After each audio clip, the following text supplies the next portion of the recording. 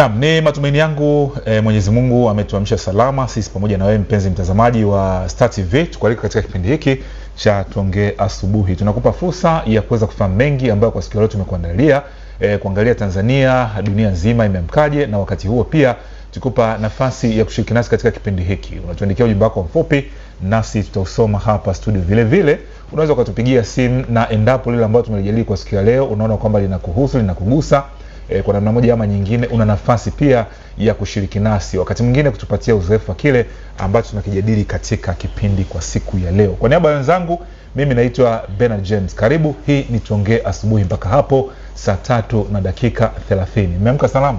Tumeamka salama kabisa. Nyegezi, manake wote wanatoka huko. Nikikuuliza Nyegezi na wewe naye anaweza akawa anajibu lile lile. Kwa nini? Basi mmoja. Ilikuwa salama sana, lakini kuna kitu nimekipata leo asubuhi. Nilikuwa nazungumza na mtu wakati nipo kwenye usafiri. Bwana, Tanzania huwa tuna ile hali ya kutunza wahamiaji haramu. Unajua Ndio. Unakaa beni na mtu. Sasa nilipokuwa naongea na mtu pembeni nikasema hichi kitu sio kizuri. Kwa sababu wamekamatwa wahamiaji 65. Na dereva ni Mtanzania. Okay. Ndio. Na walipita hapa Mwanza pia. Unajua. Okay. Sasa nasema hili jambo sio zuri. Akasema sasa mimi kama Mtanzania nitajuaje kama huyu ni mhamiaji haramu? Swali zuri sana. Ndio, pengine nikasema mimi hapa kwanza naweza vile anavyoongea ndo unajua. Ndio, naweza nikatambua kwamba huyu kuna kile Kiswahili unajua kabisa huyu azungumze Kiswahili sahihi. Lugha yetu. Ndio. Abdalla, unaweza ukajua kwamba ni mhamiaji haramu au ni mgeni? Kwa kimsingi ni rahisi kufahamu kama ni mgeni, lakini sio rahisi kufahamu kama ni mhamiaji haramu. Okay. Maana yake hapo ni lazima kwanza uanze ili ufahamu lazima umhoji. Okay. Kuna sio wote ambao wana uwezo wa kuhoji, umepata tu mtu anakuomba msaada na nini, lakini kwa kuongea utajua tu ni mgeni. Kwa hiyo kuongea. Kwa kuongea ni mgeni, utajua ni mgeni, lakini kufahamu kwamba ni mgeni halali ama sio halali, na vibali ama hana vibali, ni lazima kwanza umhoji. Sawa. Hivi pale mtaani kwenu, nyie huwa mna utaratibu wa kujua kwamba mgeni aliyeingia ni nani na ametokea wapi? Au utaratibu mimi sijawahi kuuona. Unajali chako tu. Yaani unajali tu leo siku imeendaje? Mlango umefunga vizuri unaondoka. Si ndio hivyo hivyo? Mtu by the way, labda mwenyekiti wa mtaa ndio anakuwa na hiyo kazi sana ya kujua nani ameingia nani ametoka. Lakini kuna msemo kwamba mlinzi wa mtu ni mtu. Sasa kwa mfano mimi natoka nyumbani asubuhi, narudi usiku wakati mwingine ama jioni. Huo muda wa kuangalia nani ameingia nani ametoka anaupata wapi? Okay. Kwa maana yake hapo ni lazima kuwe na mtu ambaye hiyo ndio kazi yake maalum. Mimi nikikutana nayo kweli naweza nikaifanya, lakini kuna mtu lazima ambaye ndio tumemchagua kwa ajili ya kufanya kazi hiyo. Kwa hiyo Latifa, mkaishiaje sasa? Kwa sababu hao wahamiaji wanasemekana wametokea Ethiopia na walikuwa wanalenga kwenda Afrika Kusini, ndio wanataka kwenda. Sasa walikuwa kwenye gari ya mafuta. Sasa ujiulize beni walikaeje kwenye ile gari ya mafuta? Ile tanki ya mafuta? Ndio, ile tanki inabeba mafuta ndio imewabeba wale watu. Okay. Unaona? Lakini mimi sasa huu ni mtazamo wangu mimi, sio lazima mtu yote ukubali. Ndio. Unajua hivi vitu vimekuwa vingi sana, Arusha, sio watu kwenye kenta kubwa, watu wamenani hivi wanakwenda huko na container. Lazima pia waulize kwamba mnakwenda wapi? Kwa sababu zipi? Mimi nafikiri sababu pia zinaweza kuwa chanzo cha waache tu waende. Si nani transit wanapita wanaondoka. Wakisha hapo wanapotoka, yani walipoingia Tanzania, hawajaleta madhara yote, alafu waondoke salama Tanzania waendelee na safari zao. Kwa sababu unajua vitu mimi naona kila siku, wakati mimi unaona vijana kweli yani wanatafuta maisha. Kiu ya maisha hiyo. Hasa kwa nini wasitumie miaka 80 na 90 kuna tatizo lilikuwepo la uzamiaji. Vijana walikuwa wanazamia sana meli pale Dar es Salaam, wanakwenda Durban, South Africa huko, wapi. Wengi sana Marekani, wengi sana vijana kipindi kile. Hata mabaharia unaosikia sasa hivi ambao sio kipindi hiki, yani kipindi kile ndo, kwa sababu wale walikuwa kienda kule wakirudi unaona wana cheni kubwa na masawa na miwani na viatu vile vikubwa, maisha ya kule wameadapt. Sasa huku wanakuja kuwafundisha vijana wenzao mbinu za kutafuta nini? Pesa. Sasa wakati mwingine mimi nilikuwa naona kwamba idara ya uhamiaji labda ingekuwa kwa sababu unajua wakati mwingine unakuta wamewekwa pale wamerudi. Baada hapo wanapelekwa wapi? wanakuwa deported, wanarudishwa kwao au wanafungwa magerezani? Wanarudishwa kwao. Sio kama wanafungwa magerezani kwetu. Hapana, huwa wanarudishwa. Sasa haya, kama mtu kula amekimbia labda vita au hali ngumu ya maisha, unamrejesha kwenye hiyo hali? Maana yake atatafuta namna nyingine apite. Akienda kuwa jambazi. Na kimsingi mimi sijui wahamiaji ni kwa nini huwa wanawakamata na kuwarudisha. Pengine wao wanaweza wakawa na sababu maalum. Siku moja tu watafuta afu tuwaulize kwa nini wasiwaache wakapita. Sababu ni usalama na utaratibu. Ni kweli. Usalama kwa sababu hawa watu sawa wanaweza wakaja na silaha. Ndio. Sasa wanaweza wakaja wakatengeneza magenge hapa nchini. Tukijiaminisha kwamba hawa watu kwa sababu si wanapita wanaenda huko kwa mfano Afrika Kusini. Tukajihakikishia kwamba hawana madhara yoyote. Ni mtu tu ametoka huko amezamia zake anaenda kutafuta maisha. Tatizo ni utaratibu. Shaka inakuwa nini? Na mimi ndo nilichosema. Tatizo ni utaratibu. Kama wakati mwingine pengine kwa nini hawafuati utaratibu? Sasa ndo hivyo, utaratibu labda mtu anahitaji visa. Ameenda apply labda kwenda labda Spain au Israel au popote pale. Ni gharama kubwa. Ndio. Utaratibu ni mgumu. Hana ajira huyu. Alichokusanya anasema kwamba mimi si ni sawa na wale wahamiaji wale ambao wanapita kwenye mikondo ya bahari, wengine wanakufa, wengine wana watoto, wengine wanafanya nini. Kwa hiyo huyu kinachomsukuma inawezekana labda akaona vile vitu kuvipata, na mara nyingi hao vijana unakuta ni watu ambao wana maisha magumu. Sasa ile michakato, unajua hata hapo wasomi wangapi hawana nani? Mchakato hata hizi pasipoti za kawaida, hata za kusafiria hizi. Wangapi hawana? Si ni wengi? Wengi. Lakini inapokuja swala la la visa linakuwa na changamoto kubwa zaidi. Sasa kuna baadhi ya nchi ambazo kutoka taifa moja kwenda jingine masharti ni magumu. Sasa wamepata mwanya wanapita. Vijana wanakwenda kujitafuta. Au ukiwakamata ukawarudisha kule, manake wana zile stress kwanza, msongo wa mawazo wa kurudishwa kule. Hawa ni rahisi sana kwenda kutengeneza magenge ya uhuni, uhalifu na kuleta madhara kwenye jamii. Alafu asilimia kubwa wahamiaji haramu wanakuaga ni wanaume tu. Kwa mfano hao wote 65 ni wanaume. Wanaume si ndio mtafutaji? Hakuna mwanamke hata mmoja. Sasa ndo unawaza. Afadhali ukiona hata kuna wanawake, kuna watoto unasema hapa pengine.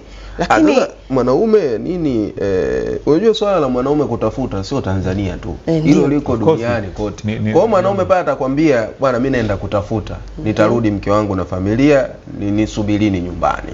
Ndicho kinachotokea. Kwa hiyo yule anaondoka anaenda kutafuta, mke wake anabakia kule, anajua baba akaenda kutafuta. Akipata atafanya nini? Na hii sio ndo sababu ambayo wanashikiliwa kwa sababu. Sawa. Basi hili na lenyewe pia tutatafuta ndugu zetu, bahati nzuri tuna uhusiano mzuri watu wa idara ya uhamiaji hapa Mwanza waje wajibu. Sasa kuna jambo moja kabla tuenda kwenye yaliyojiri. Unaona huu utafiti huu ambao tumekuwa tukiusoma huu. Bwana. Hili gazeti la mtazamaji, gazeti la Nipashe la hili ilikuwa lina tarehe 25 Julai 2023. Kwenye ukurasa wa mbele liliandika ripoti maalum kwamba kila saa kuna timbu ili katika ndoa 13 nchini. Kila saa kuna timbu ili katika ndoa 13 nchini. Saa 1 kamili mpaka saa 2 kamili ndoa 13 zina shida. Saa 2 mpaka saa 3 kuna mushkeli kwenye ndoa 13. Na watu washapigana. Sasa unajua hili limenipeleka kwenye utafiti. Unajua siku ile tulicheka sana mimi na wewe. Hili imenilazimu mimi kufanya utafiti. Ili nijue kwanza tatizo lipo wapi. Utafiti wako ulifanya sehemu gani? Tuanze kukuuliza sasa. Maana utafiti bwana. Alichukua kibali cha utafiti huu. Hapana wapi? Nimefanya utafiti huu kama mwandishi wa habari, sio ile academic research. Academic mpaka uandae sima nini na nini. Utafiti wako majibu yake umepatikana vipi? Of course nilifanya random sampling. Kwa hiyo nawakumbusha nataka niwafahamishe tu watu kwamba kwenye kipindi kwenye kipindi cha Tuongee Asubuhi nitakuwa naleta sababu moja. Unajua nimeongea na mapadri. Nimeongea na kwa mfano nimeongea na kupitia Baraza la Maaskofu Katoliki Tanzania, nimeongea na padri pale. BAKWATA kuna shehe nimeongea naye. CCT kuna mchungaji nimeongea naye. Ndio. Kuna hawa watu wanaotoa masomo nimeongea nao. Kuna watu walio kwenye ndoa. Kuna watu ambao hawapo kwenye ndoa, kuna vijana. Nianze kutoa majibu. Anza, ndio tunaanza leo ina maana. Si ndio? Majibu ya utafiti. Unajua, moja kati ya vitu ambavyo vinasababisha hii kitu bwana ni kipato. Bunda. Kwanja. Kipato. Uko fahamu hilo hadi leo? Unajua ukiuliza watu wengi simu, kuchiti, sijui nini. Umaskini. Kipato.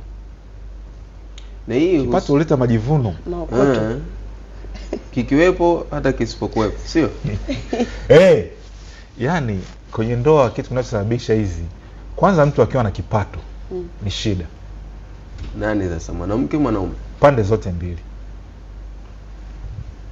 Mwanaume akiwa na kipato ni shida ndani ya ndoa. Kipato ambacho kimekuja pap ghafla. Haja kitegemea. Manake yule mwanaume anatengeneza fursa za kutengeneza mahusiano mengine nje na kuwa na matukio ambayo hayakuzoeleka ndani ya familia nje. Mama pia akipata kipato anavimba makwapa. Wana kiburi. Kuna kitu kimoja nimekuja kukiexperience mimi katika hii research ambayo nimeifanya kwamba kina mama, kuna mama mmoja alipata maokoto akajenga nyumba bila kumshirikisha mwanaume. Kwa nini? Na akatengeneza miradi mingine nje. Kwa nini? Kwa jina la mama yake. Hiyo ni changamoto sana. Hiyo changamoto mno. Kwa nini asiseme? Sasa mama maokoto yakaanza kuisha. Kujaa hapa. Bwana mkubwa si akaanza naye ile kudoubt. Vipi? Mbona kama hivi? Mbona siulizwi nilikuwa naombwa hiki? Mbona siombwa? Sasa hivi mambo yamebadilika. Kaenda akakuta bi mkubwa amewekeza miradi yake kwa jina la mama, nyumba kula amejenga safi, huko anaendelea na wenyewe na maisha yao na mume wake. Lakini ile jambo la maendeleo jamani. Lakini mimi kosa naliona sehemu moja tu. Sina shaka na mama kujenga na nini. Mimi naona sehemu moja tu alipaswa tu kuisema. Yaani kama ni kitu halali, kwa nini usiseme bwana baba fulani mimi najenga sehemu fulani ama nimejenga sehemu fulani. Lakini unajua mwanamke anaweza akawa dalali, hata mwanamke wako akakudalalia hadi wewe unajua. Kundalalia. Umesikia point? Yaani mimi naweza nikawa na pesa yangu, lakini pia nikawa bado nataka na ya kwako. Yaani sisi pesa zetu mara nyingi yani ni ya kwangu. Inakuwa na usiri. Naweza nisikwambie pesa nafanyia nini. Sawa. Naweza nikakudalalia mpaka wewe na usijui. Yaani hiyo inawezekana. Hiyo inawezekana. Mimi siwezi kuuliza sijui pesa yako umepata wapi. Lakini mimi ninachokisema hapa wanaume kama tu wanaume, kwa sababu kitu ambacho yule mwanaume atakuja kukifikiria. Pengine atasema hizi pesa zimepatikana kwa njia sio halali na ndio maana sijaambiwa kitu fulani kinafanyika. Lakini pia ataona umndani mimi nadharaulika. Kwa nini vitu vinafanyika behind my back bila mimi kuambiwa bwana kitu fulani kinafanyika na mimi ndo mwanaume ndo kichwa cha hii familia. Yaani sana sana wewe unaenda kufanya vitu babako hata hajui, mamako hata hajui. Lazima naye akija kugundua yeye mwenyewe atakuuliza, "Hii moja kuna 1 2 3." Atakuja kukuambia kwa nini hukusema. Sasa point hapa ya kimsingi sio usiri. Sio usiri. Yaani usiri ni jambo lingine tofauti kabisa. Ndio. Yaani usiri ule sio mimi na hiki na hiki na hiki. Hayo ni mambo mengine tofauti kabisa. Yaani hiyo ni sababu nyingine, ndio maana nimekwambia zipo sababu kama 19 hivi. Unajua kuna vitu ambavyo sisi tunaviona vidogo sana. Kipato ni kwamba watu tuna struggle, si ndio? Tupate kipato. Lakini aliyeandika na akasema kwamba kipato huleta majivuno alikuwa na maana kubwa sana. Mwanaume akipata kipato kikubwa ambacho hakuwa anakitarajia, anatengeneza mizizi nje ya familia. Hata pesa tujue. Unaijua hiyo? Hiyo hata usipokuwa na kipato. Kumbe. Kama huna kipato, fursa yako au nafasi yako ya kutengeneza mizizi nje ya familia ni ndogo sana, ni ndogo sana. Tu hapa nini? Uongo Latifu. Ni kweli? Ni sahihi. Lakini ukiwa na kipato, kwanza utapata marafiki wengi. Ukoto kwa kutosha. Mimi kuna rafiki yangu mmoja akipata hela bwana, yani huwa anakimbiliwa na marafiki hivi. Na hiyo ni utamkuta baa. Hiyo ni asili ya wanadamu, ndio tuko hivyo. Sasa vile vitu unavyofanya nyumbani kule vinapeleka taarifa kwa bi mkubwa kule. Mume wako yuko sehemu anagawa ofa, tupa. lakini katika huo mnyororo huo waliomzunguka bado kuna mtu mwingine wa jinsia tofauti ambaye ameingia pia pale, amezunguka, ambaye kile kipato kinachopatikana kinamego kinakwenda kule. Unapata point Sasa hapo kuchiti hakujaingia hapo. Sawa, yani mimi uaminifu haujaingia hapo. Kipato hicho. Kwa mfano hata hawa wanawake wenyewe wanafahamu kwamba, na utawasikia tu wengine wanasema mwanaume anaweza akawa na hawa watu isipokuwa atimize tu majukumu yake ya nyumbani. Na mimi nikiwa na sasa je, akitimiza majukumu yake ya nyumbani ipasavyo alafu akawa na hiyo mizizi ama unaona hii point yake, anauliza anahoja, alafu akatimiza majukumu yake, alafu huko akafanya hicho kitu, shaka inatoka wapi? Umesikia hiyo point? Sasa hii nayo ni hoja nyingine. Lakini katika hiyo hoja ambayo umesema, kuna wananchi walibainisha kwamba ile pesa ile wanawake unajua wamejengwa tu katika mazingira ya wivu. Yani automatically. Ni kweli. Mwanamke akiona unatoa pesa wewe ile ambayo, yani pesa yote inayotoka kwenye mfuko wa mwanaume yani ni ya mwanamke. Akiona ile pesa inaingia kwenye mfuko wa mwanaume mwingine au mwanamke mwingine, hata mama yake na yule mtu, ile pesa wao inaleta kusaidia. Wakati mwingine unasaidia. Ile pesa wao inaleta kadoa fulani huko ndani. Hiyo ni roho mbaya. Halafu ile pesa ikiongezeka ndani ya nyumba inaanza kuangaliwa kwa macho mawili. Hivyo unajua kwamba ukianza kupata pesa nyingi, mke wako macho yanakuwa kwako makali zaidi. Sasa anajua kwamba huyu kashapata fedha hapa. Yaani kuna watu lazima wataanza kupita pita, wanahitaji hizo huduma. Tafute sisi wale wengine. Alafu hicho kipato unajua ndio kinamleta mama pale nyumbani, aje akae pale nyumbani. Kinamleta mtoto wa mjomba aje akae pale nyumbani. Ndio. Kinamleta aje akae pale nyumbani. Kinamsomesha mtoto mwingine.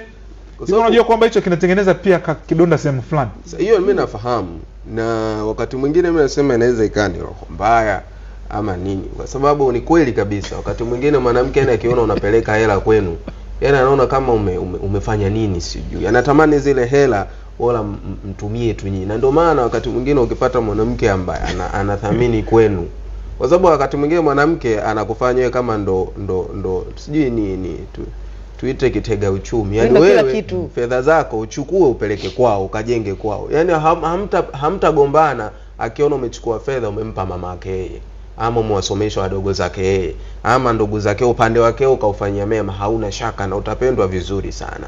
Lakini kitu hicho ukakifanya ukakipeleka kwenu nyinyi, wakati mwingine ndio kunakuwa na shaka. Na ndio maana mawifi huwa wanaingia hapa, dada zako sasa.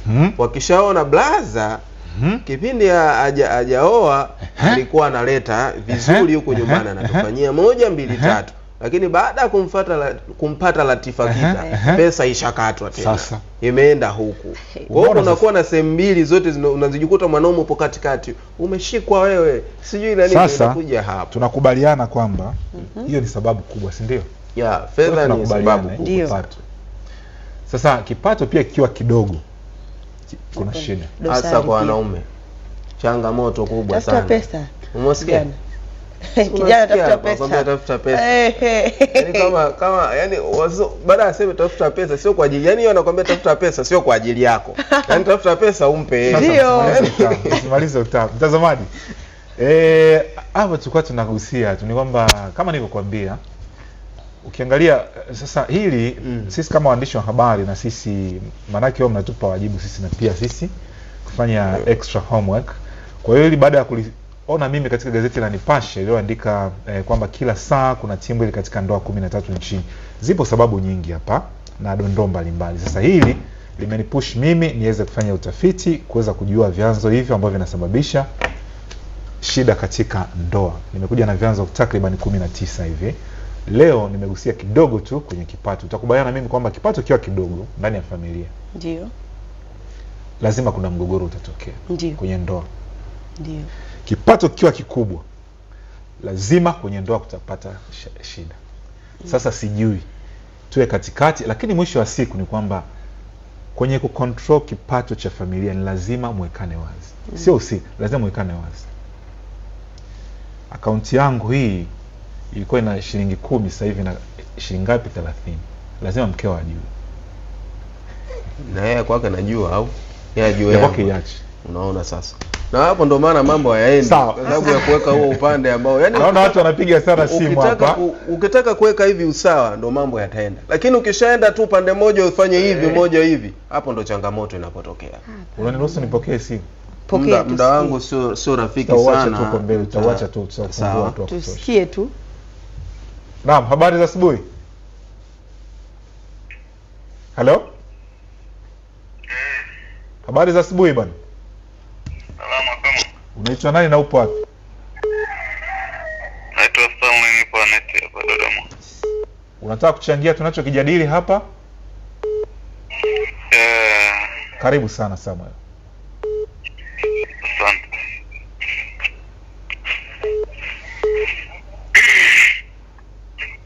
Samuel sijui. Msikilize mwingine. Habari za asubuhi. Salama. Jina lako ni nani na upo wapi ndugu? Niko Kiba, naitwa Bonaventure. Kipato.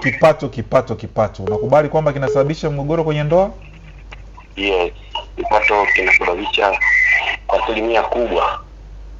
Kwa nini? Kikiwa kidogo, kikiwa kikubwa. Yes. Kwa nini ndugu yangu?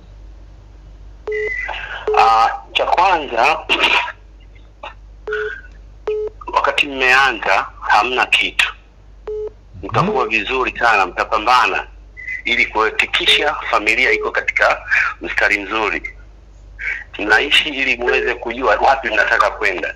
Lakini sasa inafikia hatua mmoja, hasa mimi ni bezi kwa upande wa wake zetu. Unaweza ukawa huna hela, pale mkaenda vizuri tu. Kuna wakati sasa wewe mwenzangu kama mwanaume unamueleza wazi. Kwa mfano mimi naweza nikamweka wazi mke wangu, si hiyo namba ya simu ya M-Pesa naijua, pigo pesa au pesa labda hivyo kwenye mitandao na benki pia. Akafahamu kinachoingia, namwambia mke wangu tumeingiza hiki na hiki na hiki, tufanye nini? Umenielewa? Nakupata vizuri. Sasa ikitokea yeye mwenzangu kapata, haujui. Wenzetu hawa wana tabia ya kuwa ni wao tu, wana ubinafsi. Wana tabia moja sasa hivi imetokea, sio hawa wadamiti tu, mpaka wa mama zao wanawafundisha wakati mwingine. Kuna kauli wanaongeaga kwamba mumeo sio ndugu yako. Unaona changamoto. Wanasema mumeo sio ndugu yako. Wakati huo yeye mama, mpaka sisi tumezaliwa na baba na mama waliishi vizuri. Haya. Lakini wao mabinti sasa hivi wana kauli wanasema mumeo sio ndugu yako. Sasa hii kauli imewajenga vibaya sana. Ndio maana wanakuwa wasiri sana.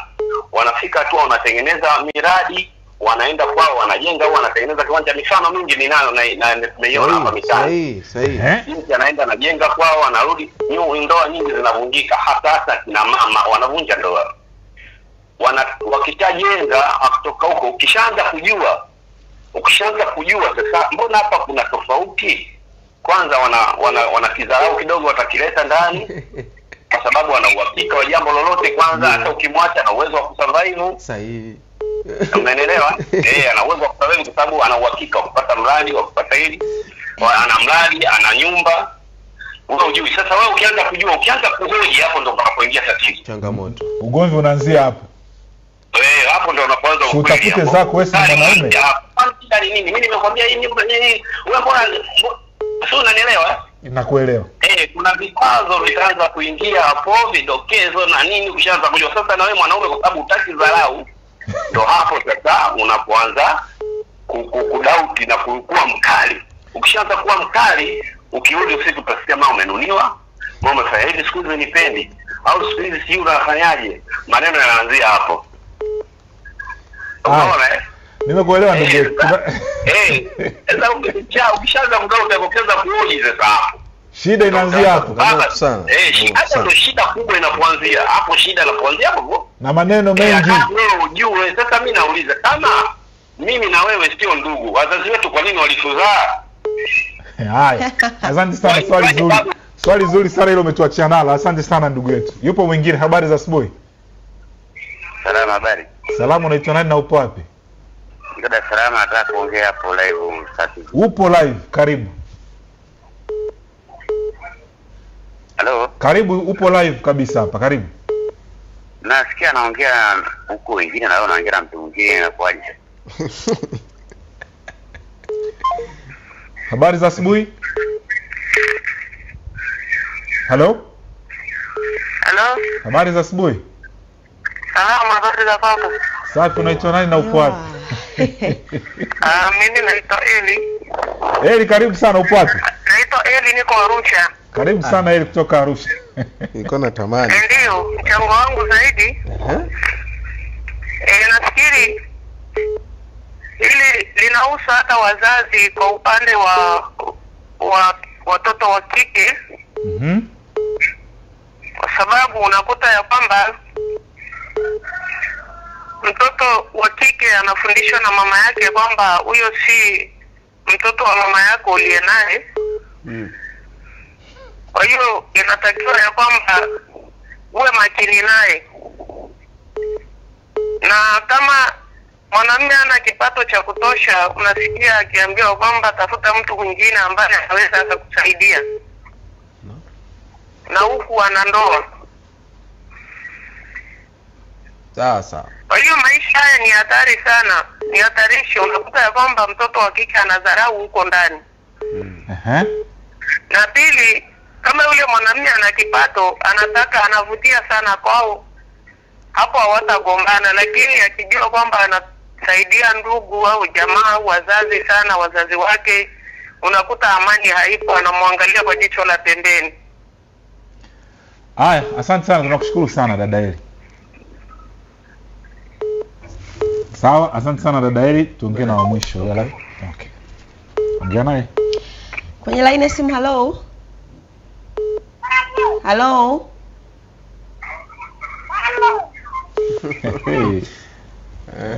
Asante sana mtoto, na naye anafuatilia. Hello. Hello, habari za asubuhi? Salama tu, naongea na Abdalla Burumo kutoka Kibaha Pwani. Ndio, kutoka Kibaha Pwani, karibu. Kwanza mimi naunga mkono na hoja hapo ya kusema kwamba kipato katika ndoa kikiongezeka ni shida na kikipungua pia ni shida. Ndio. Kwanza ndoa nyingi sasa hivi sio ndoa zile zenye ubora, ni ndoa za fashion. Ina maana kwamba binti anakubali kuolewa kwa kuangalia labda chanzo cha mapato cha mume wake, na mwanamume yeye anaoa ili kuona kwamba ametimiza kama kuoa. Kwa hiyo unakuta kwamba pale mwanamke akishafika kwenye ndoa, yeye ndo anataka kumiliki uchumi wote wa yule mwanaume. Ndio. Na sera ya wanawake wenyewe washasemaga kabisa, cha mwanamume chake na chake. Changamoto hiyo. Kwa hiyo unakuta kwamba achii gepu hapo. Ndio. Na mafanikio yote anapenda kwamba yaende katika upande wake wa yule mwanamke, sio kwamba kwa upande wa ukweli. Yaani hilo tatizo likisadaka kabisa, yani lipo hivyo, ni changamoto sana kwenye jamii zetu. Ndio. Haya, asante sana ndugu. Sasa naombeni tusitishe hili. Yani kama nilivyosema leo, jamani, tusimalize utani. Leo tumeanza moja. Manake mimi nasimamia kwenye msingi huu hapa. Utafiti huu ulifanywa na gazeti la Nipashe, gazeti la tarehe 25 mwezi Julai mwaka 2023, likisema kila saa kuna timbwili katika ndoa 13 nchini. Ndio. Sasa mimi nitakuwa naachia kitu baada ya kitu. Leo tumeanza na kipato. Sawa, naomba nisome na hii ujumbe hapa nilotumiwa. Usome. Na kimsingi huu mimi nakubaliana nao. Sababu tuambie kwa kubaliana nao singeusema. Nasema ni jinsi unavyojiweka tu, unaweza kuwa na kipato na kisikugeuze sawa. Anasema hizo huwa ni hulka na tabia za mtu, hata asiwe na pesa. Haya, anasema anaweza cheza sawa. Lakini kimsingi mimi nakubaliana na hili, na hii inawezekana kabisa. Kuna watu Bernard, unaweza ukawa na kipato ama usiwe na kipato, lakini mkawa mnaenda sawa. Ni kweli. Hakuna changamoto sijui za yeye anaenda huku wala anaenda kule kwa ajili ya kutafuta hiki, kwa ajili ya kutafuta kile. Lakini pia wakati fulani mnaweza mkapata, na huyo ndo alonitumia huo ujumbe, mnaweza mkawa mmepata hicho kipato, lakini mambo pia yakaendelea kuwa sawa. Kwa hiyo pia kuna uwezekano kabisa kuna wanawake ama tuseme pia kuna wanaume ambao tabia zao ziko vile vile. Akibadilika kama ngozi. Yani yuko vile vile tu. Tumsikilize msika. Msikilize msika. Inawezekana kuna jipya ambalo hatujalisikia, maana yake huyu bwana naye huyu. Wewe mzee wa kimila, karibu bwana.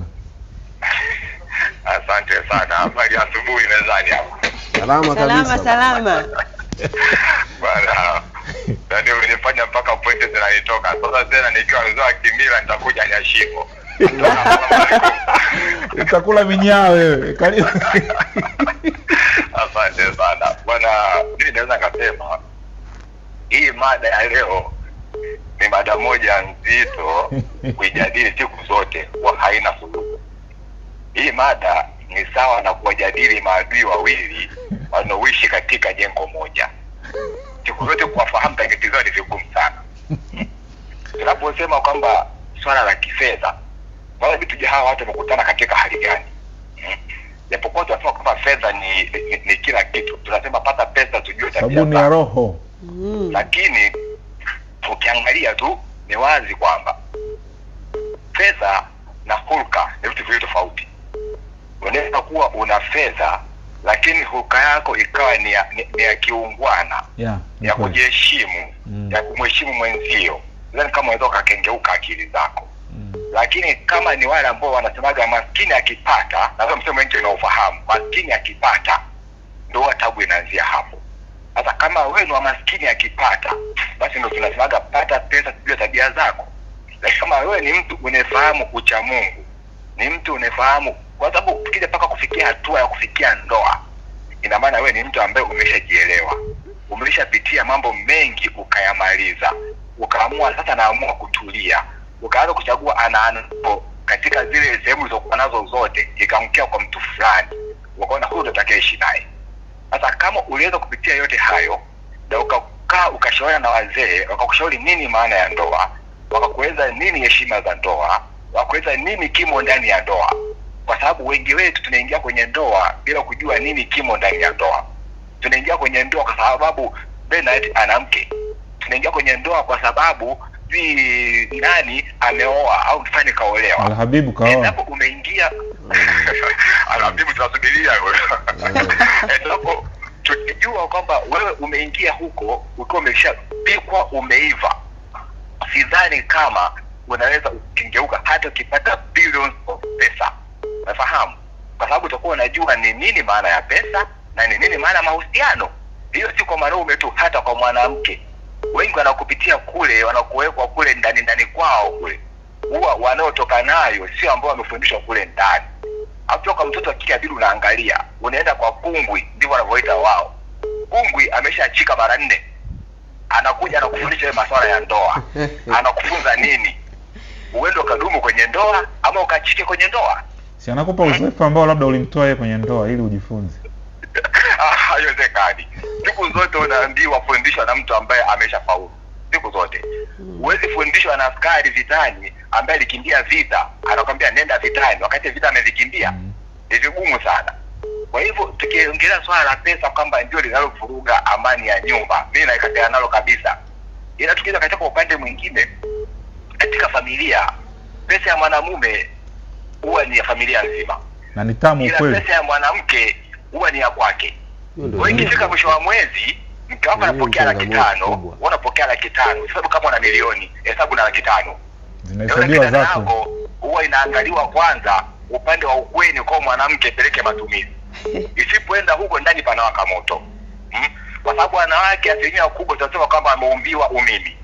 Wao wamejipa special fulani kwamba wao ndio kila kitu kwa mwanamume. Ingawa nataka 50 kwa 50, lakini hawaambiani za 50 zinaelekea wapi. Umefahamu? Ndio. Leo hii umepata pesa zako. Bena tumesema kwamba tuambie wake zetu tunapata kiasi gani. Ndugu yangu, changamoto tanura moto umejikokea mwenyewe. Sahihi. Hapana bwana, tuambie. Unapata mwanamke unapata kiasi gani cha pesa, ndipo matumizi yako yanazidi kuongezeka. Umeuza ramani ya vita. Kabisa. Yaani kwa umetoa ramani ya vita, unatoka kabisa kambi iko wapi, silaha zinatoka wapi. Siku zote ndani anaanzisha vurugu mechi. Sisi tuongee ukweli kabisa, tuache kupendeleana. ambaye alisha vurugu mechi na hao wenzetu ambao unaweza kukuta ndani kanuna ghafla. Kicho mnaonyesha ukijui ni nini. Lakini ukimfuatilia tu zaidi utagundua kumbe jana kumletea kanga. Kisha kwambia tu mwanangu jana kuletea kanga yaishe. Unaona kunipanisha pressure za nini? Sema tu ndio wangu jana kuletea kitu fulani nimekuletea yaishe. Sasa leo anagundua kwamba wewe una hela. Sawa? Ile hela anatamani usaidie kwao. Kukwambia anashindwa, ananuna. Mwenyewe ugomvi unaanza kwenye nyumba. Kwa hivyo kinachosababisha ugomvi kwenye nyumba si pesa, ni tabia zenu wenyewe. Naomba nishapo labda angalia saa au kuna swali? Haya bwana, swali nitakuuliza siku nyingine. Asante sana bwana. Asante Msika kwa mchango. Lakini unajua bado kuna hoja ya kimsingi. Wanawake ni wazuri sana kuangalia, kufanya monitoring. Na hakuna kauli mbaya mwanamke kama yanayosema kwamba tulianza pamoja. Tulijitafuta pamoja. Ndio. Umepata, umeanza kukaa mbele yangu. Hiyo kauli huwa ni mbaya kweli kweli. Alafu kwa upande wa wanaume pia. Mmeanza pamoja, wewe labda unamsaidia mkeo au unamsomesha labda tuseme. Nimegusa penyewe. Alafu mwisho wa siku ile kazi ambayo wakati unamuoa alikuwa nayo ana advance. Anapata kazi wakati mwingine hata ambayo ina kipato kikubwa kuzidi. Lazima kuna inferiority complex inaingia pale. Na hiyo wakati mwingine huwa inasababishwa na sisi wanaume wenyewe. Kuna moja kweli kuna kuwepo na hiyo changamoto, yeye anakuwa na nini, lakini nyingine ni sisi wenyewe wanaume, kwa sababu wanaume yale alivyoumbwa ni yeye tu ni kiongozi. Sasa anavyoona kiongozi alafu hauna chochote, alafu kuna unayemuongoza na kitu wewe ambaye huna, yani wewe mwenyewe tu unaanza kujifikiria kwamba kuna sehemu hapa na shaka. Kwenye hoja hapo wametajwa sana wazazi na kwamba kina mama muda mwingine wanawaambia, lakini pia kuna kitu tunakisahau, hata mabinti wenyewe wana ile hali ya kudanganyana wakiwa wenyewe kama wenyewe. Hilo tusiliache pia. Tabia mbaya. Yaani kina mama tunawabeba sana wazazi, lakini sidhani kama kuna ni wazazi wachache sana anamtuma binti yake kufanya vile, lakini walio wengi wanajielewa, ila ni binti tu mwenyewe anaamua kuchagua njia za kukengeuka. Wakati tunamalizia hapa kuna ile kauli anasema nini, jifa moja alivishi chungu ipo huwa wanaambiwa figa moja figa moja bwana alivishi chungu, kwa ili chungu kiive yawe matatu. Hiyo kauli nishawahi kuisikia. Alafu mama yeye na baba tu inafanyika. Sasa huwezi jua, anaweza hapo na baba, lakini huku ndio maana nimekwambia inategemeana na mama mwenyewe. Ni kweli kwenye hili kuna siku moja hilo naona ulipo ipo hilo lipo tutakuja. Kuna mtu aliwahi mafunzo wakati akanambia kwamba yeye ana kaka yake. Kaka yake wakati hajaoa alikuwa nyumbani fresh, yani huduma zipo kama kawaida, lakini baada ya kuoa huduma zikaanza kukata kuminywa taratibu. Lakini baadaye nikaja kugundulika kwamba mkewe alikuwa na tabia ya kwamba mzee mshahara ukiingia anamwambia ampe yeye, yani ule Bernard wewe umeshapata maokoto mwisho wa mwezi unayachukua mama mzigo huu hapa kana wendo upange sasa sehemu za kupigia peleka huku.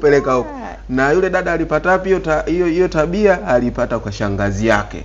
Shangazi yake naye alikuwa anamfanyia sasa mume wa shangazi ndo alikuwa anafanyia hivyo. Kwa hiyo alivyokaa pale akabeba ile tabia akaanza kuipeleka huko. Nikasema sawa, asante sana kwa na hiyo aliyosema wewe, hiyo ni hatari sana. Mtazamaji, tunawashukuru sana JJ Barbershop, tunawashukuru sana pia Fred Fashion ambao tupo nao katika kipindi kwa siku ya leo. Watu wanajua sisi ni kina nani, si ndio? Ni kweli. Kwa hiyo twende kwenye aloji. Hapa tulikuwa tunapasha kiporo, lakini nitakuwa nakuja nazo sababu kila siku. Na unaona kwamba hili limeibua, unajua sana la ndoa bwana. Ndoa, uhusiano na malezi ni zito sana. Kimsingi ndoa ni ndoano Bernard. Sasa hilo ni jingine ambalo linasababisha nini? Ndoa nyingi kuvunjika kutokana na changamoto. Pale unaona wanangu pale baba amepewa sasa pale kuja si unajua kwenye harusi kuna ile kwamba wakati wa mafunzo mawaidha kidogo kutoka wazazi pande zote mbili. Na saa za hapa na pale. Yaani mwanangu sikiliza. Ndoa ni ndoano. Ndoa ni dude kubwa. Jamani. Ndoa unatakiwa ufanye hivi. Ndoa mwanaume sio mchezo. Hivyo unajua wale maneno wakati mwingine pia wanawatisha. Ni kweli. Na yanasababisha ndoa kuvunjika kwa sababu ni kama mtu anaenda vitani. Tengeneza maneno soft. Mwambie tu kwamba ndoa ni kutoka Mwenyezi Mungu. Mwambie tu kweli. Msinge tukwambie tu ukweli unaendea ukweli ujue. Yaani mwanangu yani pale tunakuandaa degree unasoma miaka 3 wakati tunahitimisha ile ni hivi. Yaani ni bora wakakwambia kwamba huko unapoenda unakutana na kitu kikubwa afu ukakutana nacho kidogo. Kuliko wakakwambia bwana huko ndani ni raha tu na nini. Bora uambiwe. Wanasemaga Feruzi. Alafu kaingia kule kidogo tu. Ikitokea amekukosea uje hapa. Yaani kimsingi wanakuambia bwana huko ndani usitegemee tu ndoa. Yaani si mchezo. Hapana bwana. Si mchezo. Kwa nini tujengewe ile? Wewe mbona umo? Amepambana. Yaani usione amekaa. Wewe ndio ni mapambano. Yaani unamtengeneza. Ndio ni kupambana kwa sababu yaani unajua maneno sisi tunasema kwenye harusi pale kwa sababu kwenye harusi pia kuna watoto wadogo. Anajua kwamba kuna wengine wa size ya kati. Kuna wengine ndo anakuwa yaani maneno yana click huko. Alafu mtu kabisa anakuala ati anakuambia hivi, ikitokea sijui amekukosea Latifa, mumeona Latifa, njoo kwangu mimi shangazi. Wewe uende kwa shangazi yangu, mimi nimekukosea. Sasa huo ni mfano. Ikikosea Latifa amekukosea, hapo babako anazungumza. Njoo kwangu mimi. Unaona hayo maneno haya? Hivyo iko wapi hapo? Maneno unayosema. Yaani changamoto hapo. Kauli. Yaani kwa mfano babangu mimi au mamangu mimi mwambie Latifa mkuu yake, bwana akikosea Abdallah njoo kwangu mimi hapa. Unaona kwa nini usimwambia solve kule? Shida iko wapi? Kwa nini usimwambia solve kule? Ndio mama yake. Amefanyaje? Jinsi amewashinda. Sasa kila siku atakuwa anakuja kwako na wewe unamjia. Mwache aje. Shaka iko wapi? Nyinyi hapo haya mambo ya kujifanya sasa hivi mnataka mtu anaambiwa kabisa. Haya mambo kujifanya nyinyi mnaweza kila kitu. Ndoa hazidumu kwa sababu sasa mengine ukiyatoa sana nje nayo inakuwa sio ndoa hiyo. Hiyo ni akili yako. Unaona? Hiyo sasa ni akili yako. Unaona hiyo point? Hiyo inakuwa sio ndoa tena. Akili yako. Hiyo sasa ni akili yako. Akili imefanyaje? Yaani kwa sababu kuna vitu, sio kila kitu unakitoa nje. Kuna vitu wewe ukituka dondosha glasi imepasuka wewe. Sasa umenikosea mimi kidogo nimtafute babako hapo hapo. Yaani hicho kidogo ndio unarudi nyumbani. Baba naye atapigia mjomba. Mjomba naye ataongea. Yaani lazima wewe mtu mwenye akili ambao umeolewa mtu mzima lazima uwe unaweza kupima kwamba hiki kubwa anapatwa kupelekewa mama, hiki ni kidogo tu tunamaliza, yenye glasi imevunjika, sio mpaka uende ukaseme ukweli glasi imevunjika. Sasa pale ndo tunakuja mama hayo unayosema wewe huwa unaona sasa hapa ndo kinakuja kitu kingine cha malezi. Kwamba mtoto wako kwa mfano unajua watoto naturally yani watoto kuna wakati mwingine shuleni wanagombana. Kuna wakati mwingine wanatukanana. Hiyo ni kawaida. Hata wewe unajua kuna kipindi mmecheza mpira mtu anakanyaga ngumi. Nimepigana sana mimi. Mtu amekuibia kitu chako na nyumbani hawajui kupigana, si ndio? Kwa sababu unajua ukienda kwa nyumbani una kile kitu unakwenda kupewa adhabu. Kwa hiyo unapambana ili akupatie, si ndio? Au tuwezee hasira zako. Sasa mtoto wako pia utakiwa kumfundisha kwamba kila kitu unachofanywa yani uje kwangu. Kuna vitu vya kuja kusema. Ndio. Sasa wewe mtoto amefinywa na mwenzake. Baba, leo nimefinywa. Mtoto kesho mtoto anakuwa mzembe. Mtoto kesho amepigwa buti mpirani. Baba leo nimepigwa buti hapa. Na bora wewe wa kike. Sasa huyo. Lakini unapata hoja kwamba tunatengeneza ka kijana ambako atakuwa kigombana tu na mke wake. Kamesharudi nyumbani. Akaweza kujisimamia. Anakuwa kajinga. Mimi bora nakwambia. Yaani kaninyang'anya kalamu nyumbani. Pambana mtoto wa kiume. Kwa sababu mimi nyumbani nyumbani kwanza huwa anahisi mimi huwa hata sipigani shule ama sigombani na watu. Lakini huwa nagombana na wakati fulani nilikuwa napigana.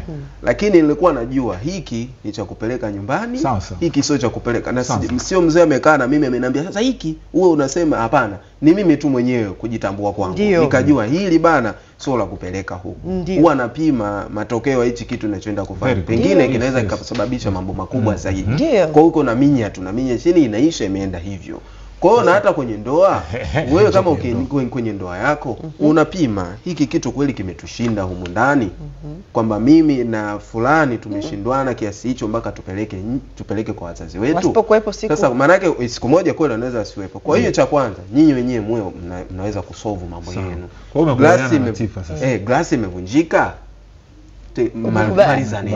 lakini sasa inapotokea kuna issue kubwa fulani tayari ameingia watatu hapo ndani, hiyo kitu hamwezi mkasolve wenyewe, na ndio maana kuna matatizo makubwa, kuna mahakama yanaenda kusolve. Kwa hiyo issue zipo ambazo unaweza kumaliza. Ndio maana nakwambia mimi wazazi wakiniambia kwamba kukitokea fulani njoni, mimi nawaelewa, yani sina shaka na hilo. Ndio maana hata serikali inakwambia kukitokea changamoto kwenye jamii vituo vya polisi pale kuna mindset inatengenezwa. Unafikiri wazazi wetu nini Unafikiri wazazi wetu, mimi wazazi wangu mmoja alifariki 2018, mwingine 2011, lakini waliishi takriban miaka 40 na kitu 50 kwenye nani, kwenye ndoa.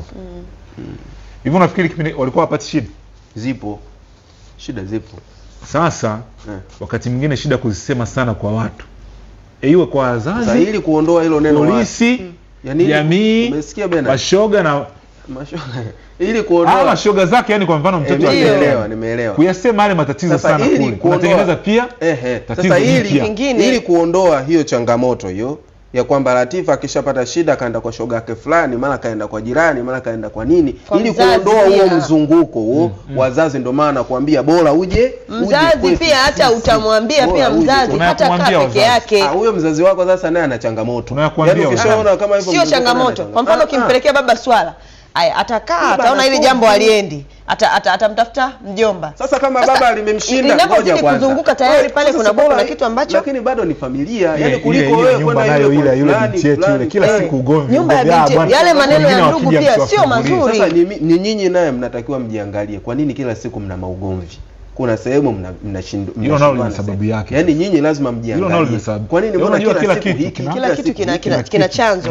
Yani na nyinyi lazima mjiangalie. Mkiona kidogo tu huyu kanuna. Sasa bahati mbaya nimeingia kwenye sababu nyingine ambayo inasababisha. Sasa tatizo hapo umeshataja tena sababu nyingine. Mimi sababu nyingine ambayo sitaki kuisema, hii ilikuwa labda inakuja kwenye siku kama ya 10 hivi.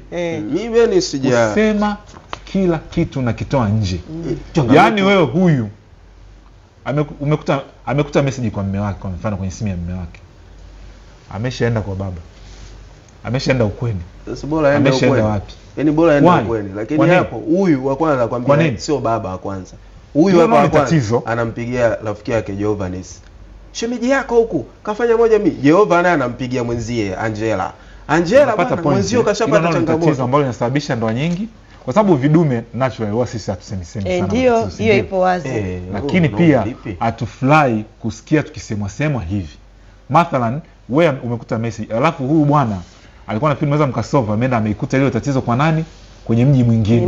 Na mwingine. Hawezi kufly. Na wanawake hawana kaba. Kwa nini ukute na message? Kwa nini ukute na message za ajabu? Hawana koromeo. Kaba. Kaba hawana. Sasa bora usiende huko, nenda kwa mamangu. Mimi mamangu hawezi kusema bwana Dula kakuta hapa. Hapana, tutanyoka wote. Haya, nini kimejiri? Na bahati nzuri mimi Bernard na kutoa hofu. Mimi matatizo yangu haya huwa namaliza. Nikwambia mimi huwa nilikuwa namaliza matatizo ya watu. Na tujifunze pia kumaliza nao. Jamani, shemeji hapo umefanya hivi, wewe umetoka hapo, mimi namaliza. Mimi matatizo yangu huwa hayafiki nyumbani. Mimi namaliza mwenyewe. Kwa sababu kwanza inakuwa ndani ya uwezo wangu. Haya bwana. Sawa. Kwenye yaliyojiri tulikuwa tunazungumzia hapa masuala kadhaa ya kwenye ndoa, tukagusia masuala ya sheria na nini. Sasa tujikite hapo kwenye sheria. Twende kwa chama cha wanasheria hapa wanaita Tanganyika Legal Society ya TLS hii nchini Tanzania. Na jana Rais Daktari Samia Suluhu Hassan alikutana na wanachama na chama cha wanasheria wa TLS hapa nchini Tanzania, ama Tanganyika wakati ule ilikuwa inaitwa hivyo, na akazungumza nao Ikulu ya Chamwino. Pamoja na mambo mengine, Rais Daktari Samia Suluhu Hassan alitoa mawazo yake ama alitoa maagizo yake kwa TLS, lakini pia kwa ZLS ya huko visiwani Zanzibar. Juliana, naomba tuwekee taarifa ya Daktari Samia Suluhu Hassan, tumsikie ama tumtazame akitoa maagizo kadha wa kadha kwa vyama hivi. Na majukumu yenu ni makubwa na mnawajibika kudumisha utawala wa sheria kama maono ya serikali tunavyokwenda nayo, kama tulivyoelekezwa kwenye ibara ya 26 ya katiba yetu ya Jamhuri ya Muungano wa Tanzania. Ile jukumu sio la serikali peke yake, lakini hata taasisi kama za kwenu tunapaswa kufanya majukumu hayo.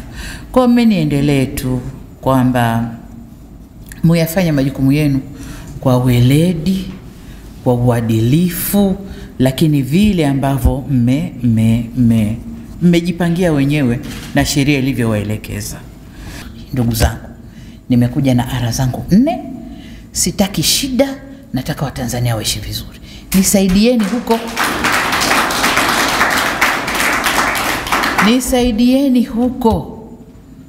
Kwa karne tulionayo hapa, hakuna Mtanzania atakayeuza Tanzania hii wala atakayegawa Tanzania hii.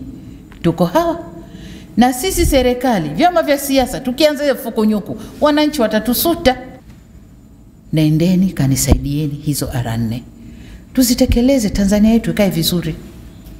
Tanzania leo is the only country East Africa iliyosimama vizuri, yenye wawekezaji wanakuja kama mvua hapa ndani.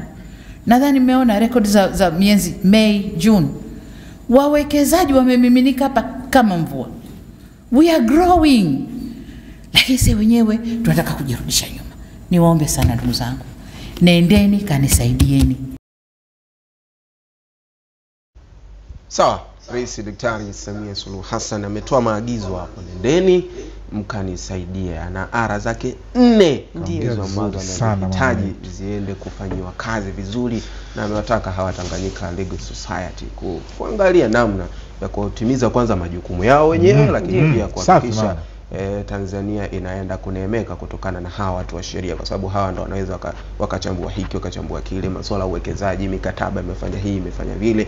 Na amepiga msumari sehemu moja, akasema kwa kipindi cha hivi sasa hakuna uwezekano wowote wa nchi kuuzwa, wala kumegwa, wala vitu mbalimbali. Amewaambia pia tukianza sasa zile huyu kasema hiki, huyu kasema hiki. Kwa hiyo tunaangalia hapa na tunamunga mkono. Tunaunga mkono. Nchi ya yuzi. Ipelekwe wapi? Sawa, haigibegwi. Sasa kwenye hilo tumtazame naye Dr. Damas Ndumbaro, Waziri wa Katiba na Sheria, naye alikuwa na kwake ya kunena hapo jana. Wizara imepanga kuendeleza kampeni ya msaada wa kisheria ya Mama Samia katika kila Jumamosi ya mwisho wa mwezi kuanzia mwezi huu wa 8. Baada kufanya mikoa 4, tumeona uhitaji ni mkubwa sana. Na hapa tulishakaa na TLS kwamba tutatumia wanasheria vijana, mawakili vijana, ili kutoa huduma hiyo katika kila Jumamosi ya mwisho wa mwezi. Tumekuwa na mahusiano na mashirikiano mazuri sana na TLS, lakini pia na ZLS. Ndio maana Bwana Masudi hapa ameongelea utekelezaji wa programu ya msaada wa kisheria inayofanyika Zanzibar. Programu hiyo imeasisiwa na wewe Mheshimiwa Rais, umetupa sisi maelekezo, na sisi tunaitekeleza pande zote mbili za muungano ili kuenzi muungano wetu, lakini ili kuwasaidia Tanzania sehemu zote mbili. Mheshimiwa Rais, vyama hivi viwili TLS na ZLS vimeanzishwa kwa mjibu wa sheria. TLS kwa mjibu wa sheria ya Tanganyika Law Society Act sura namba 341 na ZLS sheria namba 4 ya mwaka 2019.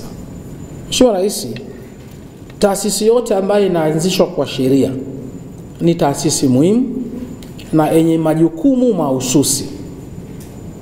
Hivyo Mheshimiwa Rais, niwakumbushe TLS na ZLS kwamba Wizara ya Katiba na Sheria na serikali ya awamu ya 6 inatambua uwepo wenu kwa mjibu wa sheria hizo mbili, lakini nasisitiza pia kuzizingatia hizo sheria mbili.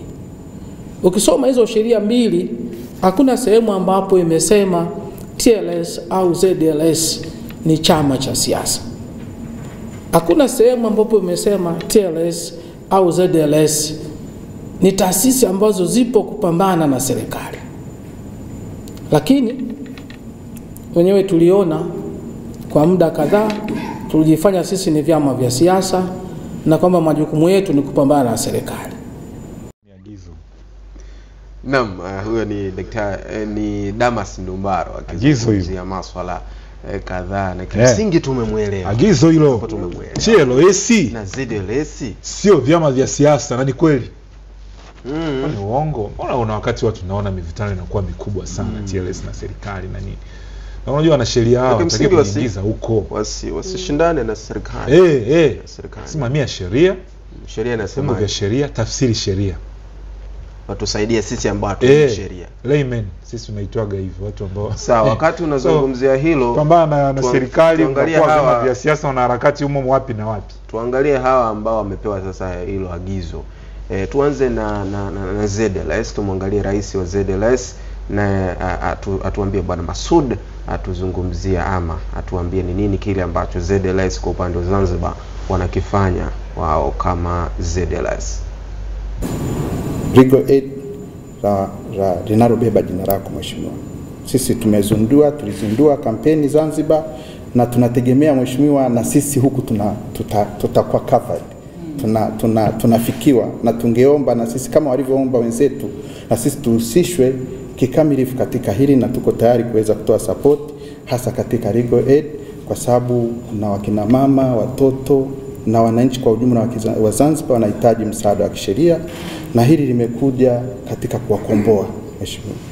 Tunaomba itakapotokea lolote ambao kwamba itatoka kama ni support, na sisi tuweze kuhusishwa, na tuko tayari na nguvu kazi tunazo.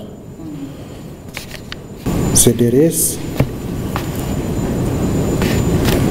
inafarijika na juhudi zako mheshimiwa mbalimbali katika utawala wa kisheria na haki za binadamu mheshimiwa. Sisi katika hilo tunaliunga mkono, na hasa pia na falsafa ya R4 mheshimiwa. Sisi tuko tayari na Zanzibar Law Society imekuwa inahusishwa na serikali ya mapinduzi ya Zanzibar. Kwa sasa sisi kwanza tulikuwa swala la arbitration la maridhiano, tulikuwa hatuna sheria nzuri. Sheria zilikuwa zinakava kwa upande wa serikali tu, kesi zinazohusiana na serikali, lakini kwa watu binafsi zilikuwa zipo, mpaka wawekezaji wakawa wanakata tamaa. Wanatuambia sasa ukiingia hapa mahakamani miaka 3-4. Lakini mheshimiwa tunashukuru serikali ya mapinduzi ya Zanzibar imeliona hili na iko inafanya mbinu zote, tuna amend sheria zetu chini ya Attorney General, na soon nimesikia tuna proposal nzuri za kuweza pia na kuwa na arbitration center Zanzibar. Kwa mheshimiwa katika hili tunaomba itakapokuwa linakuja au ukipata opportunity yoyote arbitration, shida ni kwamba unakuta tuna arbitration center ya Tanzania lakini sisi tunahitaji arbitration center ya Zanzibar mheshimiwa. So arbitration center ya Zanzibar nayo inahitajika. Sasa turudi hapa kwa bwana Sungusia, huyo ni rais wa TLS, na tumsikie alikuwa na yapi ya kunena. Mheshimiwa Rais, tunakushukuru sana kwa uongozi wako bora uliojaa utu, utawala bora, malengo mema na bora kabisa ya kujenga maridhiano na kuleta maboresho ya mifumo, sera na sheria na kutekeleza mipango ya kulijenga taifa letu kuwa bora na imara kiuchumi na kijamii. Tanganyika Law Society tunatambua juhudi zako kubwa za kuwakaribisha wadau wa maendeleo nchini, kuvutia mitaji na wawekezaji, pamoja na kuongeza fursa za ajira, kuimarisha huduma za jamii, hususan elimu, afya na maji. Na kwa kweli ni vigumu kwa muda mfupi kutaja mambo makubwa haya ambayo mheshimiwa umeyafanya kwa kipindi hichi kifupi. Tunaamini kwamba kwa mwendo huu uchumi wetu wa taifa letu na uchumi wa mwananchi mmoja mmoja bila shaka utaendelea kuwa bora zaidi.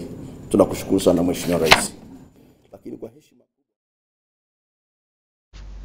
Sawa, huyo ndio alikuwa rais wa TLS akitoa ahadi yake. Ni rais sio alikuwa. Oh, sawa. Huyo ni rais wa TLS akizungumza hapo kule cha Mwino mbele Rais Daktari Samia Suluhu Hassan akizungumza wao kama TLS wanafanya nini, lakini pia kuwa na maombi kadha wa kadha kwa ajili mbele ya serikali ili waweze kuweka mazingira rafiki ya kufanya kazi zao. Sasa tutoke hapo tuje hapa Mwanza.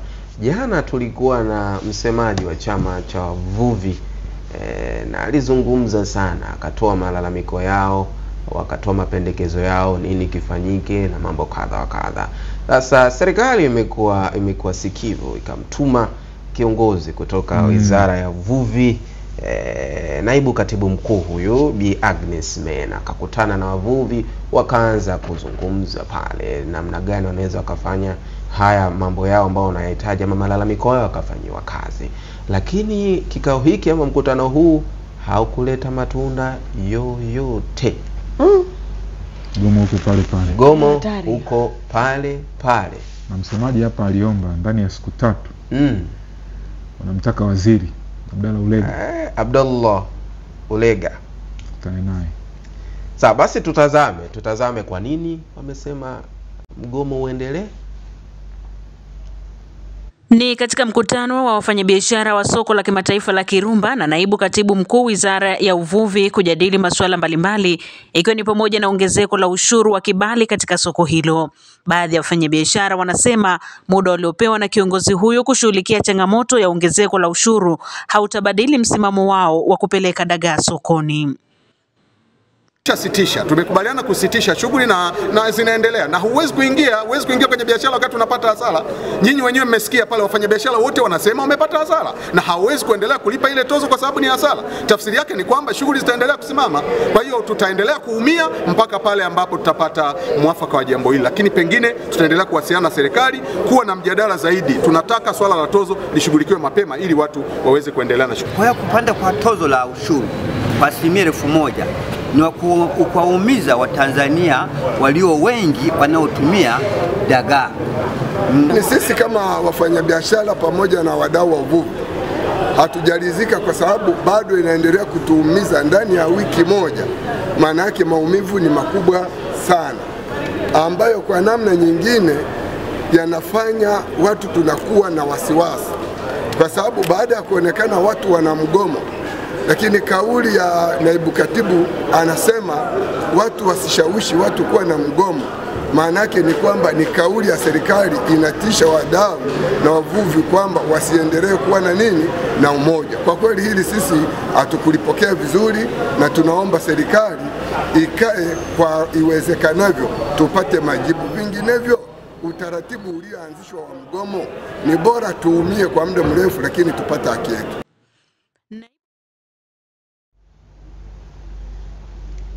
Bora tuumie kwa muda mrefu ili tupate haki. Kimsingi mgomo hauzuiwi na usimami.